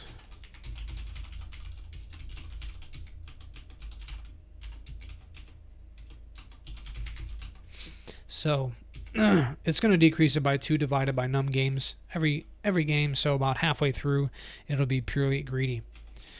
And at the end of every episode, you want to make sure you're keeping track of the total rewards, which is something I forgot up here. Yeah, so one thing I did forget is to keep track of the total reward for the episode. Don't forget that, very important. And at the end of all the episodes, you want to plot the total rewards. And that is it for the coding portion. Oh, one other thing, I take it back. So let's scroll up here. I do want to show you the environment, so let's just do that, env.render. And the purpose of doing that is so that you can see how many moves it takes the agent to escape from the grid world. That will tell us if it's doing good or not, right? Because there is a minimum number of moves it takes to escape. So I'm going to fire up the terminal and go ahead and get that started. 1 second. And here we are in the terminal. Let's go ahead and run that. And you can see here that we start at the top left. So it takes 1, 2, moving to A out is free. So 3, 4, 5, 6, 7, 8, 9, 10, 11. Sorry, 11. And the 12th move is free because it's the exit to the maze. Sorry, to the grid world. So total reward of minus 11 is the best the agent can possibly do. It's gone ahead and plotted, so let's check that out. And here is the plot. And you can see that indeed the agent starts out rather poorly, exploring, finding suboptimal routes through the grid world, but eventually, and about halfway through here at 2500 or so, 25,000, you can see that it settles on at least a constant value. Let's prove that it is the maximal value of minus 11, and you can see that it's 10.97. That is close enough for government work. So you see that the agent is able to actually solve the maze, the grid world, I keep calling it a maze, is able to solve the grid world using the Q-learning algorithm. Now this isn't surprising, we would expect this. What's novel here is that we have created our own reinforcement learning environment that uses a very similar format to the OpenAI gym. So anytime you want to create a new environment, you can fire this video up and use the set of code here just as a template for your own projects. I'm going to put this up on my GitHub. I'll link that down below, and I'm also going to write up a tutorial in text form and upload it to neuralnet.ai. I don't know if I'll have that done tonight. I'll update the description with it. That's if you are if you consume text more easily than video, then you can go ahead and check that out. I hope this has been helpful. Make sure to leave a comment, subscribe if you haven't already, and I hope to see you all in the next video. Welcome back, data manglers. Thanks for tuning in for another episode from neuralnet.ai.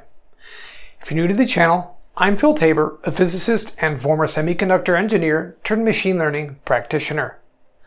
I'm on a mission to teach the next generation of data engineers so we can stay one step ahead of our robot overlords. If you're not subscribed, be sure to do that now so you don't miss any future reinforcement learning content. We've touched on reinforcement learning many times here on the channel, as it represents our best chance at developing something approximating artificial general intelligence. We've covered everything from Monte Carlo methods to deep Q-learning to policy gradient methods using both the PyTorch and Tensorflow frameworks. What we haven't discussed on this channel is the what and the how of reinforcement learning. That oversight ends today, right now. Okay, maybe a few seconds from now, but either way, we're going to cover the essentials of reinforcement learning. But first, let's take a quick step back. You're probably familiar with supervised learning, which has been successfully applied to fields like computer vision and linear regression. Here, we need mountains of data, all classified by hand, just to train a neural network. While this is proven quite effective, it has some pretty significant limitations. How do you get the data? How do you label it? These barriers put many of the most interesting problems in the realm of megacorporations, and this does us, the individual practitioners, no good. To top it off, it's not really intelligence. You and I don't have to see thousands of examples of a thing to understand what that thing is. Most of us learn actively by doing. Sure, we can shortcut the process by reading books or watching YouTube videos, but ultimately we have to get our hands dirty to learn. If we abstract out the important concepts here, we see that the essential stuff is the environment that facilitates our learning, the actions that affect that environment, and the thing that does the learning, the agent. No jacket or labels required. Enter reinforcement learning. This is our attempt to take those ingredients and incorporate them into artificial intelligence. The environment can be anything from text-based environments like card games, to classic Atari games, to the real world. At least if you're not afraid of Skynet starting an all-out nuclear war, that is. Our AI interacts with this environment through some set of actions, which is usually discrete.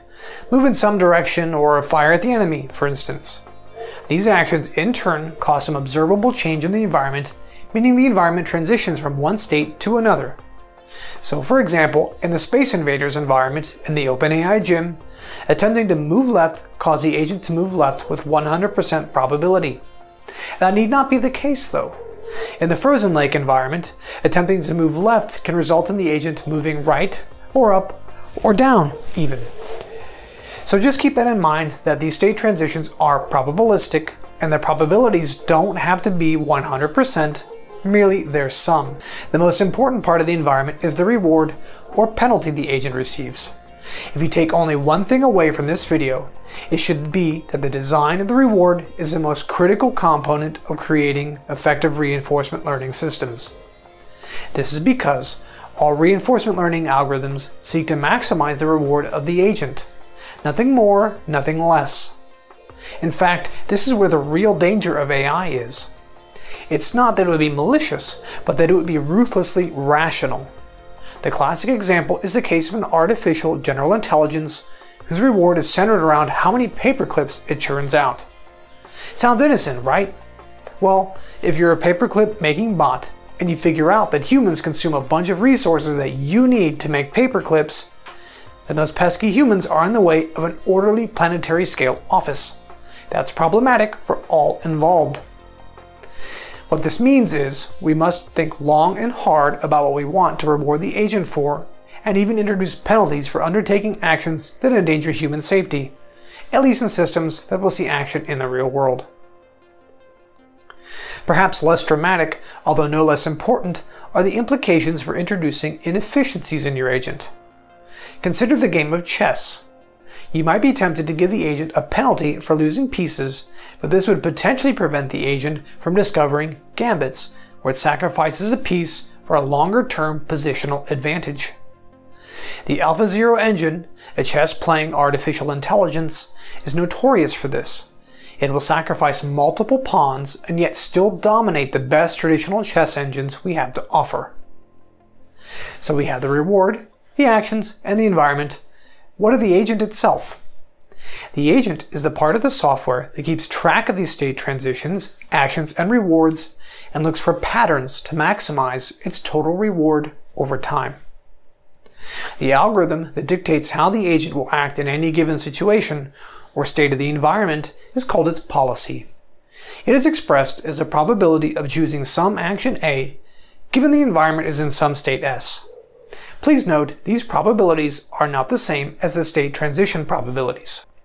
The mathematical relationship between state transitions, rewards, and the policy is known as the Bellman equation, and it tells us the value, meaning the expected future reward of a policy for some state of the environment. Reinforcement learning often, though not always, means maximizing or solving that Bellman equation.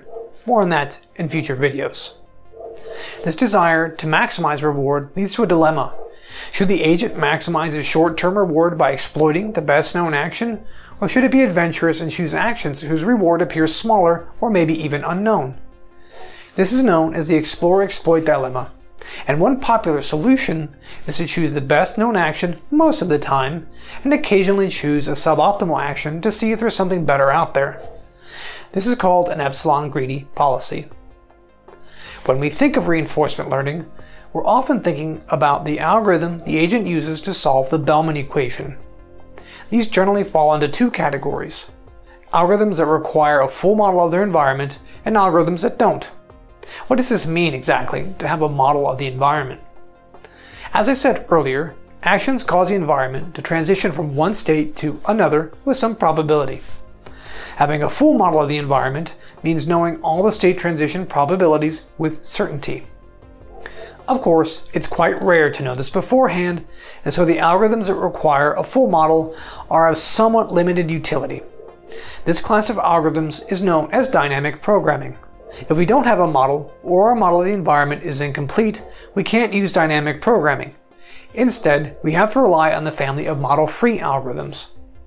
One popular such algorithm is Q-learning or deep Q-learning, which we studied on this channel. These rely on keeping track of the state transitions, actions, and rewards to learn the model of the environment over time. In the case of Q-learning, these parameters are saved in a table, and in the case of deep Q-learning, the relationships between them are expressed as an approximate functional relationship, which is learned by a deep neural network. That's really all there is, at least at a high level. So to recap, reinforcement learning is a class of machine learning algorithms that help an autonomous agent navigate a complex environment. The agent must be given a sequence of rewards or penalties to learn what is required of it. The agent attempts to maximize this reward over time, or in mathematical terms, to solve the Bellman equation. The algorithms that help the agent estimate future rewards fall into two classes: those that require we know the state transition probabilities for the environment beforehand, and those that don't. Since knowing these probabilities is a rare luxury, we often rely on model-free algorithms like deep Q-learning. If you'd like to know more, please check out some of the other videos on this channel. I hope this has been helpful. Please leave a comment, a like, and subscribe if you haven't already. Look forward to seeing you all in the next video. Welcome back to the free reinforcement learning course from neuralnet.ai. I'm your host, Phil Tabor. If you're not subscribed, be sure to do that now and hit the bell icon so you get notified for each new module in the course. In Module 1, we covered some essential concepts in reinforcement learning, so if you haven't seen it, go ahead and check it out now so this module makes more sense. If you have seen it, you may remember that reinforcement learning basically boils down to an agent interacting with some environment and receiving some rewards in the process. These rewards tell the agent what's good and bad, and the agent uses some algorithm to try to maximize rewards over time. In practice, what we get is a sequence of decisions by the agent, and each decision doesn't just influence its immediate reward, rather each decision influences all future rewards. In mathematical terms, we have a sequence of states, actions, and rewards that one could call a decision process. If each state in this process is purely a function of the previous state and action of the agent, then this process is called a Markov decision process, or MDP for short. These are an idealized mathematical abstraction that we use to construct the theory of reinforcement learning. For many problems, this assumption can be broken to various degrees. How much that really matters is often a complicated question and one we're just going to dodge for now. Regardless, in most cases, the assumption that a process obeys the Markov property is good enough, and we can use all the resulting mathematics for reinforcement learning problems. By now, I've said that a reinforcement learning agent seeks to maximize rewards over time. So how does this fit into a Markov decision process? From the agent's perspective, it receives some sequence of rewards over time, and that sequence of rewards can be used to construct the expected return for the agent. Then, the return at some time step t is just the sum of the rewards that follow all the way up to some final time, capital T. This final time step naturally introduces the concept of episodes, which are discrete periods of gameplay that are characterized by state transitions, actions, and rewards. Upon taking this final time step, the agent enters some terminal state which is unique. This means that no matter how we end the episode, the terminal state is always the same. No future rewards follow after we reach the terminal state, so the agent's expected reward for that terminal state is precisely 0. With a bit of creativity, we call tasks that can be broken into episodes episodic tasks. Of course, not all tasks are episodic. Many are in fact continuous. This is a bit of a problem, since if the final time step is at infinity, the total reward could also be infinite. This makes the concept of maximizing rewards meaningless, so we have to introduce an additional concept. The fix, and we use this for both episodic and continuing tasks, is the idea of discounting. This basically means the agent values future rewards less and less. This discounting follows a power law where each time step results in more and more discounting. This hyperparameter gamma is called the discount rate, and you've no doubt seen this before in our videos on reinforcement learning. If you use this form for the expected return and do some simple factoring, you derive a really useful fact. There is a recursive relationship between rewards at subsequent time steps. This is something we'll exploit constantly in reinforcement learning. So, we have an agent that is engaged in some discrete processes, receiving rewards and trying to maximize its expected future returns. If you remember from the first lecture, the algorithm that determines how the agent is going to act is called its policy. Since the agent has a set of defined rules for how it's going to act in any given state, it can use a sequence of states, actions, and rewards to figure out the value of any given state. The value of a state is the expected return when starting in that state and following the policy. It's given formally by the following equation. In some problems, like say Q-learning, we're more concerned with maximizing the action value function, which tells the agent the value of taking some action while in some given state and following the policy thereafter. Remember how I said we can exploit the recursive relationship between subsequent returns? Well, if we plug that into the expression for the value function, we actually discover that the value function itself is defined recursively. This is called the Bellman equation from the first module, and this is the quantity many algorithms seek to maximize. The Bellman equation is really an expectation value, as it's a weighted average of how likely each particular sequence of states, actions, and rewards is, given the state transition probabilities and the probability of the agent selecting that action. Much of the following material will involve coming up with various schemes to solve the Bellman equation and evolve the policy in such a way that the value function increases over time. In the next module, we'll take a look at the explore-exploit dilemma, which is the expression of the trade-off between long and short-term rewards. I hope this has been helpful. Questions, comments, suggestions, leave them below. I read and answer all my comments. If you made it this far, consider subscribing so you get notified when the rest of the course drops. I look forward to seeing you in the next video. Welcome to Module 3 of the free reinforcement learning course from neuralnet.ai. I'm your host, Phil Tabor. If you're not subscribed, make sure to do that now so you don't miss the rest of the course. In the previous video, we learned about a special type of process called the Markov decision process. There, each state depends only on the previous state and the action taken by the agent. This leads to the recursive relationship between the agent's estimate of returns at successive time steps. This relationship extends to the agent's estimate of the value function, which is given by the Bellman equation. As we covered in Module 1, reinforcement learning, for the most part, boils down to maximizing this value function. However, it's not always so simple. Surprise, surprise. Just like you and I have trade-offs in real life, reinforcement learning agents are faced with similar considerations. Should the agent take the action that it knows will immediately provide the most reward, or should it explore other actions to see if it can do better?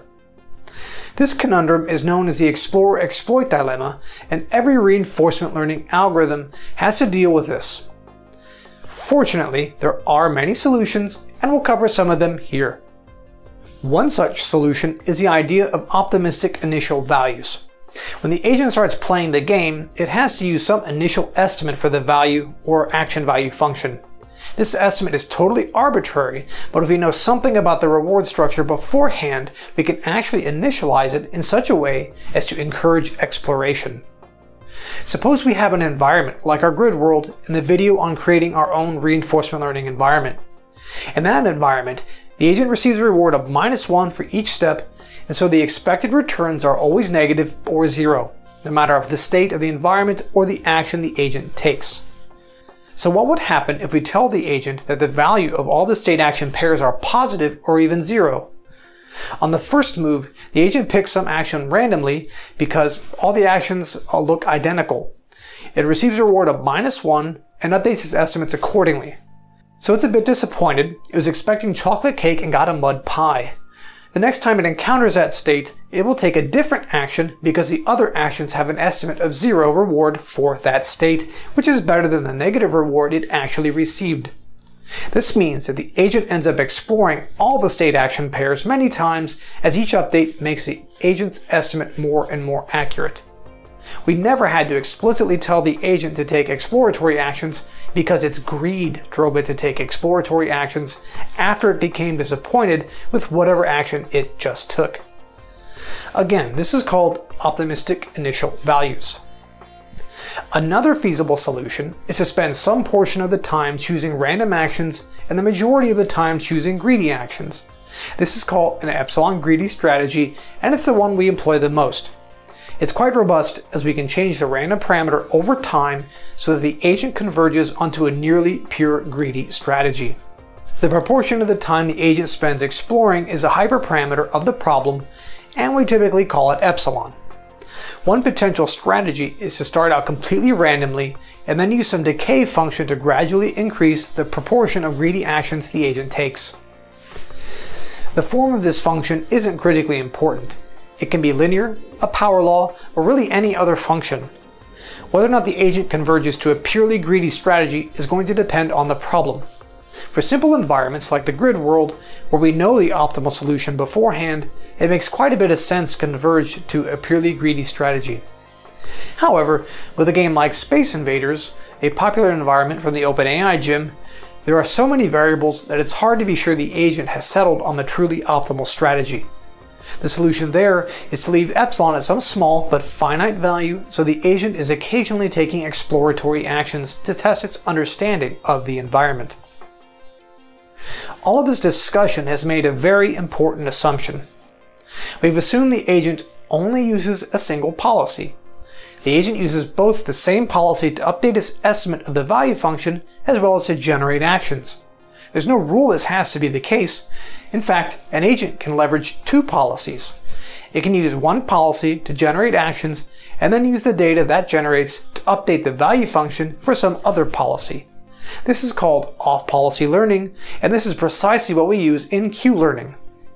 The agent uses some epsilon greedy strategy to generate steps in the Markov chain, which is the sequence of state, action, rewards, and resulting states, and then uses that data to update the estimate of the action value function for the purely greedy action. In effect, we're using an epsilon greedy strategy to update our estimate of the purely greedy strategy. Needless to say, this works quite well, and it's something we'll come back to in later modules when we get to Monte Carlo methods and temporal difference learning. That's it for now. Reinforcement learning agents seek to maximize their total reward, but face a dilemma of whether to maximize current reward or take exploratory steps with suboptimal actions in the hope of optimizing long-term rewards. One solution is to bias the agent's initial estimates in such a way that it encourages exploration before settling on a purely greedy strategy. Another is to spend some proportion of the time exploring and the majority of the time exploiting the best known action. And finally, the agent can leverage two policies, one to generate data and the other to update the estimate of the action value or value function. In the next module, we're going to get to dynamic programming, class of model-based reinforcement learning algorithms. Make sure to subscribe so you don't miss the remainder of this course, and I look forward to seeing you in the next video.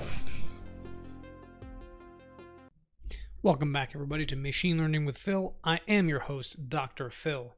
When we last touched on the OpenAI gym, we did Q-learning to teach the cart pole robot how to dance, basically, how to balance the pole. In this video, we're going to take a look at a related algorithm called SARSA. So they're related in the sense that they're both types of temporal difference learning algorithms, the difference being that SARSA is an on-policy method and Q-learning is an off-policy method. Hey, appearance by the cat. If you don't know what that means, I highly encourage you to check out my course, Reinforcement Learning in Motion, on Manning Publications. I go in depth on all of this stuff in that course. Enough plugging, let's get back to it. So the other cool thing is that SARSA as well as Q-learning are model free, meaning that you do not need a complete model of your environment to actually get some learning done. And that's important because there's many cases in which you don't know the full model of the environment. What does that mean? It means you don't know the state transition probabilities. So if you're in some state S and take some action A, what is the probability you will end up in state S prime and get reward R? Those probabilities are not completely known for all problems, and so algorithms that handle that uncertainty are critical for real-world applications. Another neat thing is that this is a bootstrapped method, meaning that it uses estimates to generate other estimates, right? So you don't need to know too much about the system to get started. You just make some wild-ass guesses and you get moving. Let's take a look at the algorithm. So your first step is to initialize your learning rate alpha. And of course, that's going to control the rate of learning, how quickly you make adjustments to the Q function. Then you initialize the Q function. The Q function is just the agent's estimate of its discounted future rewards starting from a given state S and taking an action A. And it may have some assumptions built in onto whether or not you follow some particular policy or not, but that's the general gist. So you need to initialize your state and choose some initial action based on that state using an epsilon greedy strategy from that function Q. Then you loop over the episode, take the action, getting your reward and your new state S prime, choose an action A prime as a function of that state S prime, using epsilon greedy from your Q function, and then go ahead and update the Q function according to the update rule you see on the screen, and then go ahead and store your state prime into S and your A prime into A, and loop until the episode is done. Again, in the course I go into many more details. This is just quick and dirty, a bit of a teaser video to get you guys interested in the course and to give you some useful information at the same time. So with that being said, let's go ahead and jump into the code. I'm not going to be doing typing on screen, but I will be showing you the relevant code as we go along. And boom, we are back in the code editor. So here I am using Visual Studio Code. Even on Linux, this is a great editor. If you're not using it, I highly recommend it.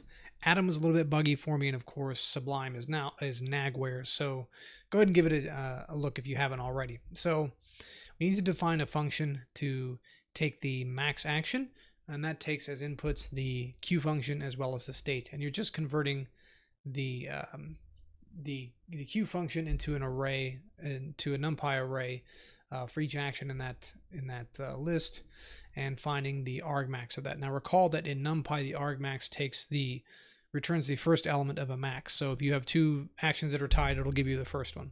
So of course in the cart pole example, our action space is just moving left and right. If you don't remember, it's just a cart that slides along the x-axis, trying to keep a pole vertical. Of course, this is a continuous space, and the Q function is a discrete mathematical construct, right? So the states are discrete numbers, and so you have to do a little trick here to discretize your space. And so if you look in the documentation for the cart pole example, you'll find the limits on these variables, and you can use that to create a linear space based out of it, based on those limits, and divide it up into 10 different buckets, right? So that way you get, you go from a continuous representation to a discrete representation of your state space. And then I define a small helper function here to get the state based on the observation. It just digitizes these, it digitizes those linear spaces using the observation that you pass in from the OpenAI gym. And it returns a 4 vector that is the buckets that correspond to the value of the element of the observation. In the main program, we want to use a small learning rate, alpha 0.1. For a gamma, something like 0.9. Of course, the gamma is the discount factor. It's debatable whether or not you need it here. So discounting in general is used when you don't know you don't know for certain you're going to get some reward in the future, so it doesn't make sense to give it 100% weight.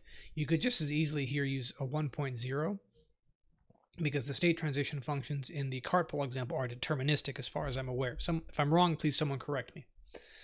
And of course, the epsilon, for the epsilon greedy, we're going to start out at 1.0. You'll see why here in a second. And so you need to construct the set of states, which of course just corresponds to the integer representations of our continuous space. So you just have ranges from 0 to 9, and you construct a 4 vector out of that, right? So you have 0, 0, 0, 1, 1, 1, etc., etc., etc. And initialize your Q function. Here I'm going to initialize everything as a 0, right? Recall that we could initialize it arbitrarily, but for the terminal states, you want that to be 0, because again, the value of the terminal state is 0, and A is 2 in a range of 2, because we only have 2 actions, move left, move right. Whoops.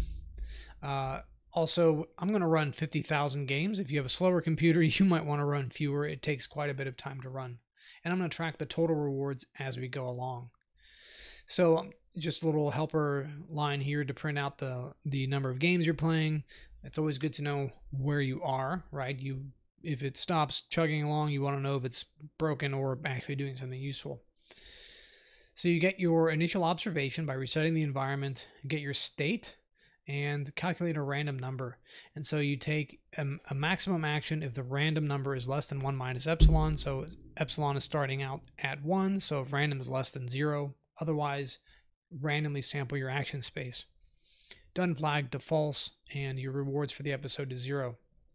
Then you loop over the episode until you're done, and you go ahead and take the action A, getting your reward and the new observation.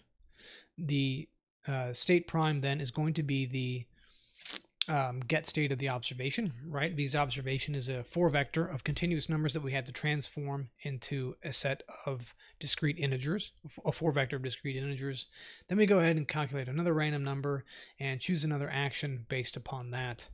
Then calculate, sum up the total rewards and update the Q function based on the update rule I gave you in the slides. And of course, set the state in action to the S prime and A prime. And after each episode, you're going to decrease epsilon because you want this you don't want the epsilon to be permanently 1, right? You want to encourage some amount of exploration and some amount of exploitation, so epsilon has to be a function of time. And just save your total rewards. When it's all done, it's going to go ahead and plot it out. And you should see something similar to the following. I'm going to go ahead and run that now. And that is going to take a minute to run. And so here you have the output of the SARSA algorithm after running 50,000 iterations. So what you see is, first of all, a messy plot. That's to be expected with 50,000 games when you're plotting every single point. But what you notice immediately is that there's a general trend upward. And when epsilon reaches its minimum, epsilon goes to 0 and it does a fully exploitative strategy, the algorithm actually does a really good job of hitting 200 moves most of the time. Recall that 200 moves is the maximum number of steps for the cart pull problem, because good algorithms can get it to balance pretty much indefinitely, so it would never terminate. So the OpenAI gym just terminates at 200 steps, so anything close to that is pretty good. Now, one thing that's interesting is that it does have a fair amount of variability. It doesn't actually balance it 200 moves the entire time, and there are a number of reasons for this. Perhaps you can speculate below. I invite you to speculate. My thought process is that the way we have discretized this space isn't sufficient to characterize the problem in such a way that the algorithm can learn something completely and totally useful. So it just doesn't have enough information based on the 10,000 states we've discretized it into. And there could be other things that matter. You could have other features, for instance, combinations of velocities and positions that matter. So we could have under-engineered the problem slightly, but for just a quick little chunk of 170 lines of code or so, it's actually quite good. So any questions, be sure to leave them below. And hey, if you've made it this far and you haven't subscribed, please consider. I'm going to be releasing more and more content like this. I'm doing this full time now. And I look forward to seeing you all in the next video. Oh, and by the way, in the next video, we're going to be taking a look at double Q learning, which is yet another variation of these model-free bootstrap methods. See you then. Oh, and one other thing. If you want the code for this, I'll leave the link to my GitHub. This is code for my course, Reinforcement Learning in Motion. I'm just showcasing it here to show what you're going to learn in the course. So go ahead and click the link in the description, and it'll take you to my GitHub where you can find that code as well as all the code from the course. Hope you like it. See you guys in the next video. Welcome back, everybody, to Machine Learning with Phil. I am your host, Dr. Phil. In yesterday's video, we took a look at SARSA in the OpenAI gym, getting the cart pull to balance itself. As promised, today we are looking at the algorithm of double Q learning, also in the cart pull OpenAI gym environment. So we touched on Q learning many months ago, and the basic idea is that Q learning is a model-free, bootstrapped, off-policy learning algorithm. What that means is model-free. It does not need the complete state transition dynamics of the environment to function. It learns the game by playing it.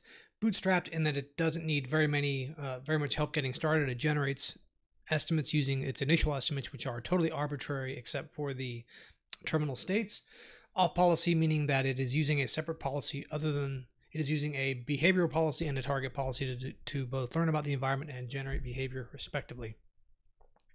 Now, when you deal with algorithms that take a maximizing approach to choosing actions, you always get something called maximization bias. So say you have some set of states with many different actions such that the action value function for that state and all actions is 0, then the agent's estimate, the Q, capital Q of SNA, can actually be will actually have some uncertainty to it, and that uncertainty is actually a spread in the values, right? And that spread causes it to have some amount of positive bias. And the max of the true values is 0, but the max of the capital Q, the agent's estimate, is positive. Hence, you have a positive bias, and that can often be a problem in reinforcement learning algorithms. So this happens because you're using the same set of samples to determine the maximizing action as well as the value of that action. And one way to solve this problem is to use two separate Q functions to determine the max action and the value, and you set up a relationship between them, and then you alternate between them as you play the game. So you're using one of them to determine the max action, one of them to determine its value, and you alternate between them so that you eliminate the bias over time. That's double Q learning in a nutshell. The algorithm is the following. So you initialize your alpha and your epsilon, where alpha is your learning rate, epsilon is what you use for epsilon greedy. You want to initialize the Q1 and Q2 functions for all states and actions in your state and action space. Of course, that's arbitrary except for the terminal states, which must have a value of 0. And you loop over your set of episodes and you initialize your state, and for each episode, right, each step within the episode, choose an action from using your state, using an epsilon greedy strategy in the sum of Q1 and Q2. So you have the two separate Q functions. So if you're using single Q learning, you would take the max action over just one Q, but since you're dealing with two, you have to account for that somehow, right? You could do a max, you could do a sum, you could do an average. In this case, we're going to take the sum of the two Q functions. Take that action, get your reward, observe the new state, and then with the 0.5 probability, either update Q1 or Q2 according to this update rule here. And of course, at the end of the step, go ahead and set your state to the new state and keep looping until the game is done. So clear as mud? I hope so. By the way, if you want more reinforcement learning content, make sure to subscribe, hit the bell icon so you get notified. Let's get to it. So next up, we have our code. And here we are inside of our code editor. Again, I'm using Visual Studio Code to take a look at our double Q learning script. I'm not going to be typing into the terminal. I think that's probably a little bit annoying. I'm just going to review the code as we go along. If you have seen my video on the SARSA algorithm, there's going to be a fair amount of overlap because we're solving the same set of problems over again. The only real difference is in that video we use SARSA to calculate the action value function, and in this case we're using double Q learning. Again, we have a max action function. What this does is tells us the max action for a given state. To construct that, you make a NumPy array out of a list that is for a given state, both actions. And as we said in the video, we're going to take the sum of the Q1 and Q2 for a given state for both actions. You want to take the argmax of that, and recall in NumPy, the argmax function, if there is a tie, returns the first element. So if the left and right actions both have identical action value functions, then it will return the left action consistently. That may or may not be a problem, it's just something to be aware of. And once again, we have to discretize the spaces. Recall that the cart pole problem, which is just the cart sliding along a track with a pole that must be maintained vertically, right? In the cart pole example, we have a continuous space. The x and the theta can be any number within a given range, and likewise for the velocities. To deal with that, we have a couple options. We could simply use neural networks to approximate those functions, but in this case we're going to use a little trick to discretize the space. So we're going to divide it up into 10 equal chunks, and any number that falls within a particular chunk will be assigned an integer. So you'll go from a continuous to a discrete representation of your 4 vector, the observation. Along with that comes a get state function that you pass in the observation, and it just uses those digitized spaces. Just uses those linear spaces to use the NumPy digitize function to get the integer representation of the respective elements of your observation. I've also added a function to plot the running average here. I do this because in the SARSA video we ended up with a little bit of a mess with 50,000 data points. This will plot a running average over the prior 100 games. Next up, we have to initialize our hyperparameters. Our learning rate of 0.1, this just controls the step size in the update equation. The gamma is of course the discount factor that the agent uses in its estimates of the future rewards. So I don't believe this should actually be 0.9. I left it here because it's not super critical. As far as I'm concerned, it should really be 1.0, and the reason is that the purpose of discounting is to account for uncertainties in future rewards. If you have some sequence of rewards with a probability of receiving them, then it makes no sense to give each of those rewards equal weight because you don't know if you're going to get them. In the cart pull example, the rewards are certain. As far as I'm aware, the state transition probabilities are 1. You know that if you move right, you're going to actually end up moving right, and you know deterministically where the pole and the cart are going to move. So it shouldn't be discounted as far as I'm concerned. Epsilon is just the epsilon factor for our epsilon greedy algorithm, and that's pretty much it for hyperparameters of the model. Next up, we have to construct our state space. So what this means, oh, baby's unhappy. The state space is, of course, the representation of the digitized space. So we're going to have, for the cart position, you're going to have 10 buckets, the velocities 10 buckets, and likewise for the thetas, theta position and theta velocity. So you're going to have 10 to the 4 possible states. So 10,000 states, and those are going to be numbered all the way from 000 to 9999. That's all we're doing here is we're constructing the set of states. Next up, we have to initialize our queue functions. Recall that the initialization is arbitrary except for the terminal state, which must have a value of 0. The reason for this is that the terminal state by definition has a future value of 0 because you stop playing the game, right? Makes sense. You could initialize this randomly. You could initialize it with -1, +1. Doesn't really matter so long as the terminal state is 0. For simplicity, I'm initializing everything at 0. I'm going to play 100,000 games. The reason is that this algorithm eliminates bias, but at the expense of convergent speed. So you have to let it run a little bit longer. An array for keeping track of the total rewards. And we're going to loop over 100,000 games, printing out every 5,000 games to let us know it's still running. Always want to reset your done flag, your rewards, and reset the episode at the top. And you're going to loop over the episode, getting your state, calculating a random number for your epsilon greedy strategy. You're going to set the action to be the max action of Q1 and Q2 if the random number is less than 1 minus epsilon. Otherwise, you're going to randomly sample your action space. In any event, you take that action, get your new state, reward, and done flag, and go ahead and tally up your reward and convert that observation to a state S prime. Then go ahead and calculate a separate random number. The purpose of this random number is to determine which Q function we're going to update. We're going to be using 1 to calculate we're alternating between them because we have to eliminate the maximization bias, right? 1 is for finding the max action, 1 is for finding the value of that action. We alternate between episodes by way of this random number. In both cases, you want to calculate the max action, either Q1 or Q2, and use the update rule I showed you in the slides to update the estimates for Q1 and Q2. And as you go at the end of the step, you want to reset the old observation to the new one, so that way you can get the state up here. And at the end of the episode, you want to go ahead and decrease epsilon. If you're not familiar with this, epsilon greedy is just a strategy for dealing with the explore-exploit dilemma. So an agent always has some estimate of the future rewards based on its model of the environment or its experience playing the game, if it's model-free or a model problem. Right, it can either explore or exploit its best known action. So one way of dealing with the dilemma of how much time should you spend exploring versus how much time should you spend exploiting is to use something called epsilon greedy, meaning that some percentage of the time you explore, some percentage of the time you exploit. And the way that you get it to settle on a greedy strategy is to gradually decrease that exploration parameter epsilon over time. And that's what we're doing here. And of course, you want to keep track of the total rewards for that episode. And recall, in the cart poll example, the agent gets a reward of +1 every time the pole stays vertical. So every move that it doesn't flop over, it gets 1 point. And at the end, you're going to go ahead and plot your running averages. So I'm going to go ahead and run that.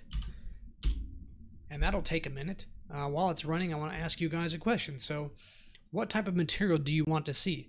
From what I'm seeing in the data, the reinforcement learning stuff is immensely popular. My other content, not so much, so I'm going to keep focusing on this type of stuff. But are you happy seeing the Sutton and Bardo type introductory material, or do you want to see more deep learning type material, right? There's a whole host of dozens of deep reinforcement learning algorithms we can cover. But I'm actually quite content to cover this stuff because I believe that if you can't master the basics, then the deep learning stuff isn't going to make sense anyway, right? Because you have the complexity of deep learning on top of the complexity of the reinforcement learning material on top of it. So if there's anything in particular you guys want to see, make sure to leave a comment below. And hey, if you haven't subscribed and you happen to like reinforcement learning and machine learning material, please consider doing so. If you liked the video, make sure to leave a thumbs up. Hey, if you thought it sucked, go ahead and leave a thumbs down and tell me why. I'm happy to answer the comments, answer your objections, and if you guys have suggestions for improvement, I'm all ears.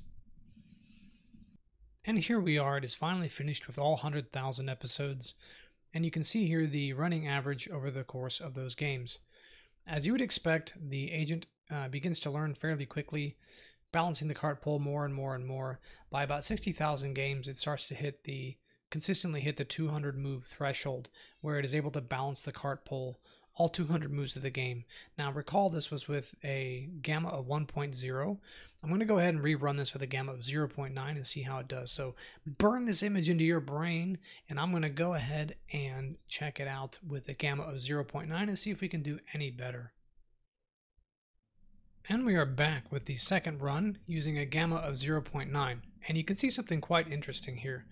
So it actually only kind of ever reaches the 200 mark just for a handful of games, and then kind of stutters along, actually decreasing in performance as it goes along. So something funny is going on here, and to be frank, off the top of my head, am not entirely certain why. So I invite you all to speculate. However, what's also interesting is that this is the second time I'm recording this. I recorded it earlier and didn't scroll down the code, so you ended up staring at the same chunk of stuff, had to redo it. And in that case, I had a gamma of 0.9 as well, and it seemed to work just fine. So I suspect there's some significant variation here to do with the random number generator. And it could just all be due to that, right? This is a complex space, and it wanders around different portions. This could happen potentially because it doesn't visit all areas of the parameter space enough times to get a reasonable estimate of the samples, and there may be some type of bias on where it visits later on in the course of the episodes, although that sounds kind of unlikely to me. But either way, that is double Q learning.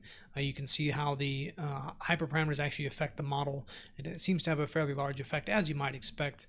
In the next video, we're going to be taking a look at double SARSA. So if you are not subscribed, I ask you to please consider doing so. Hit the notification icon so you can see when I release that video. And I look forward to seeing you all in the next video. Well, I hope that was helpful, everyone.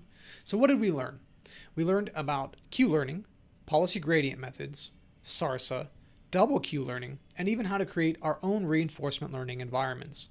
This is a very solid foundation in the topic of reinforcement learning, and you're pretty well prepared to go out and explore more advanced topics. So what are those more advanced topics? So right now the forefront are things like deep deterministic policy gradients, which is, as you might guess from the name, a more advanced version of policy gradient methods.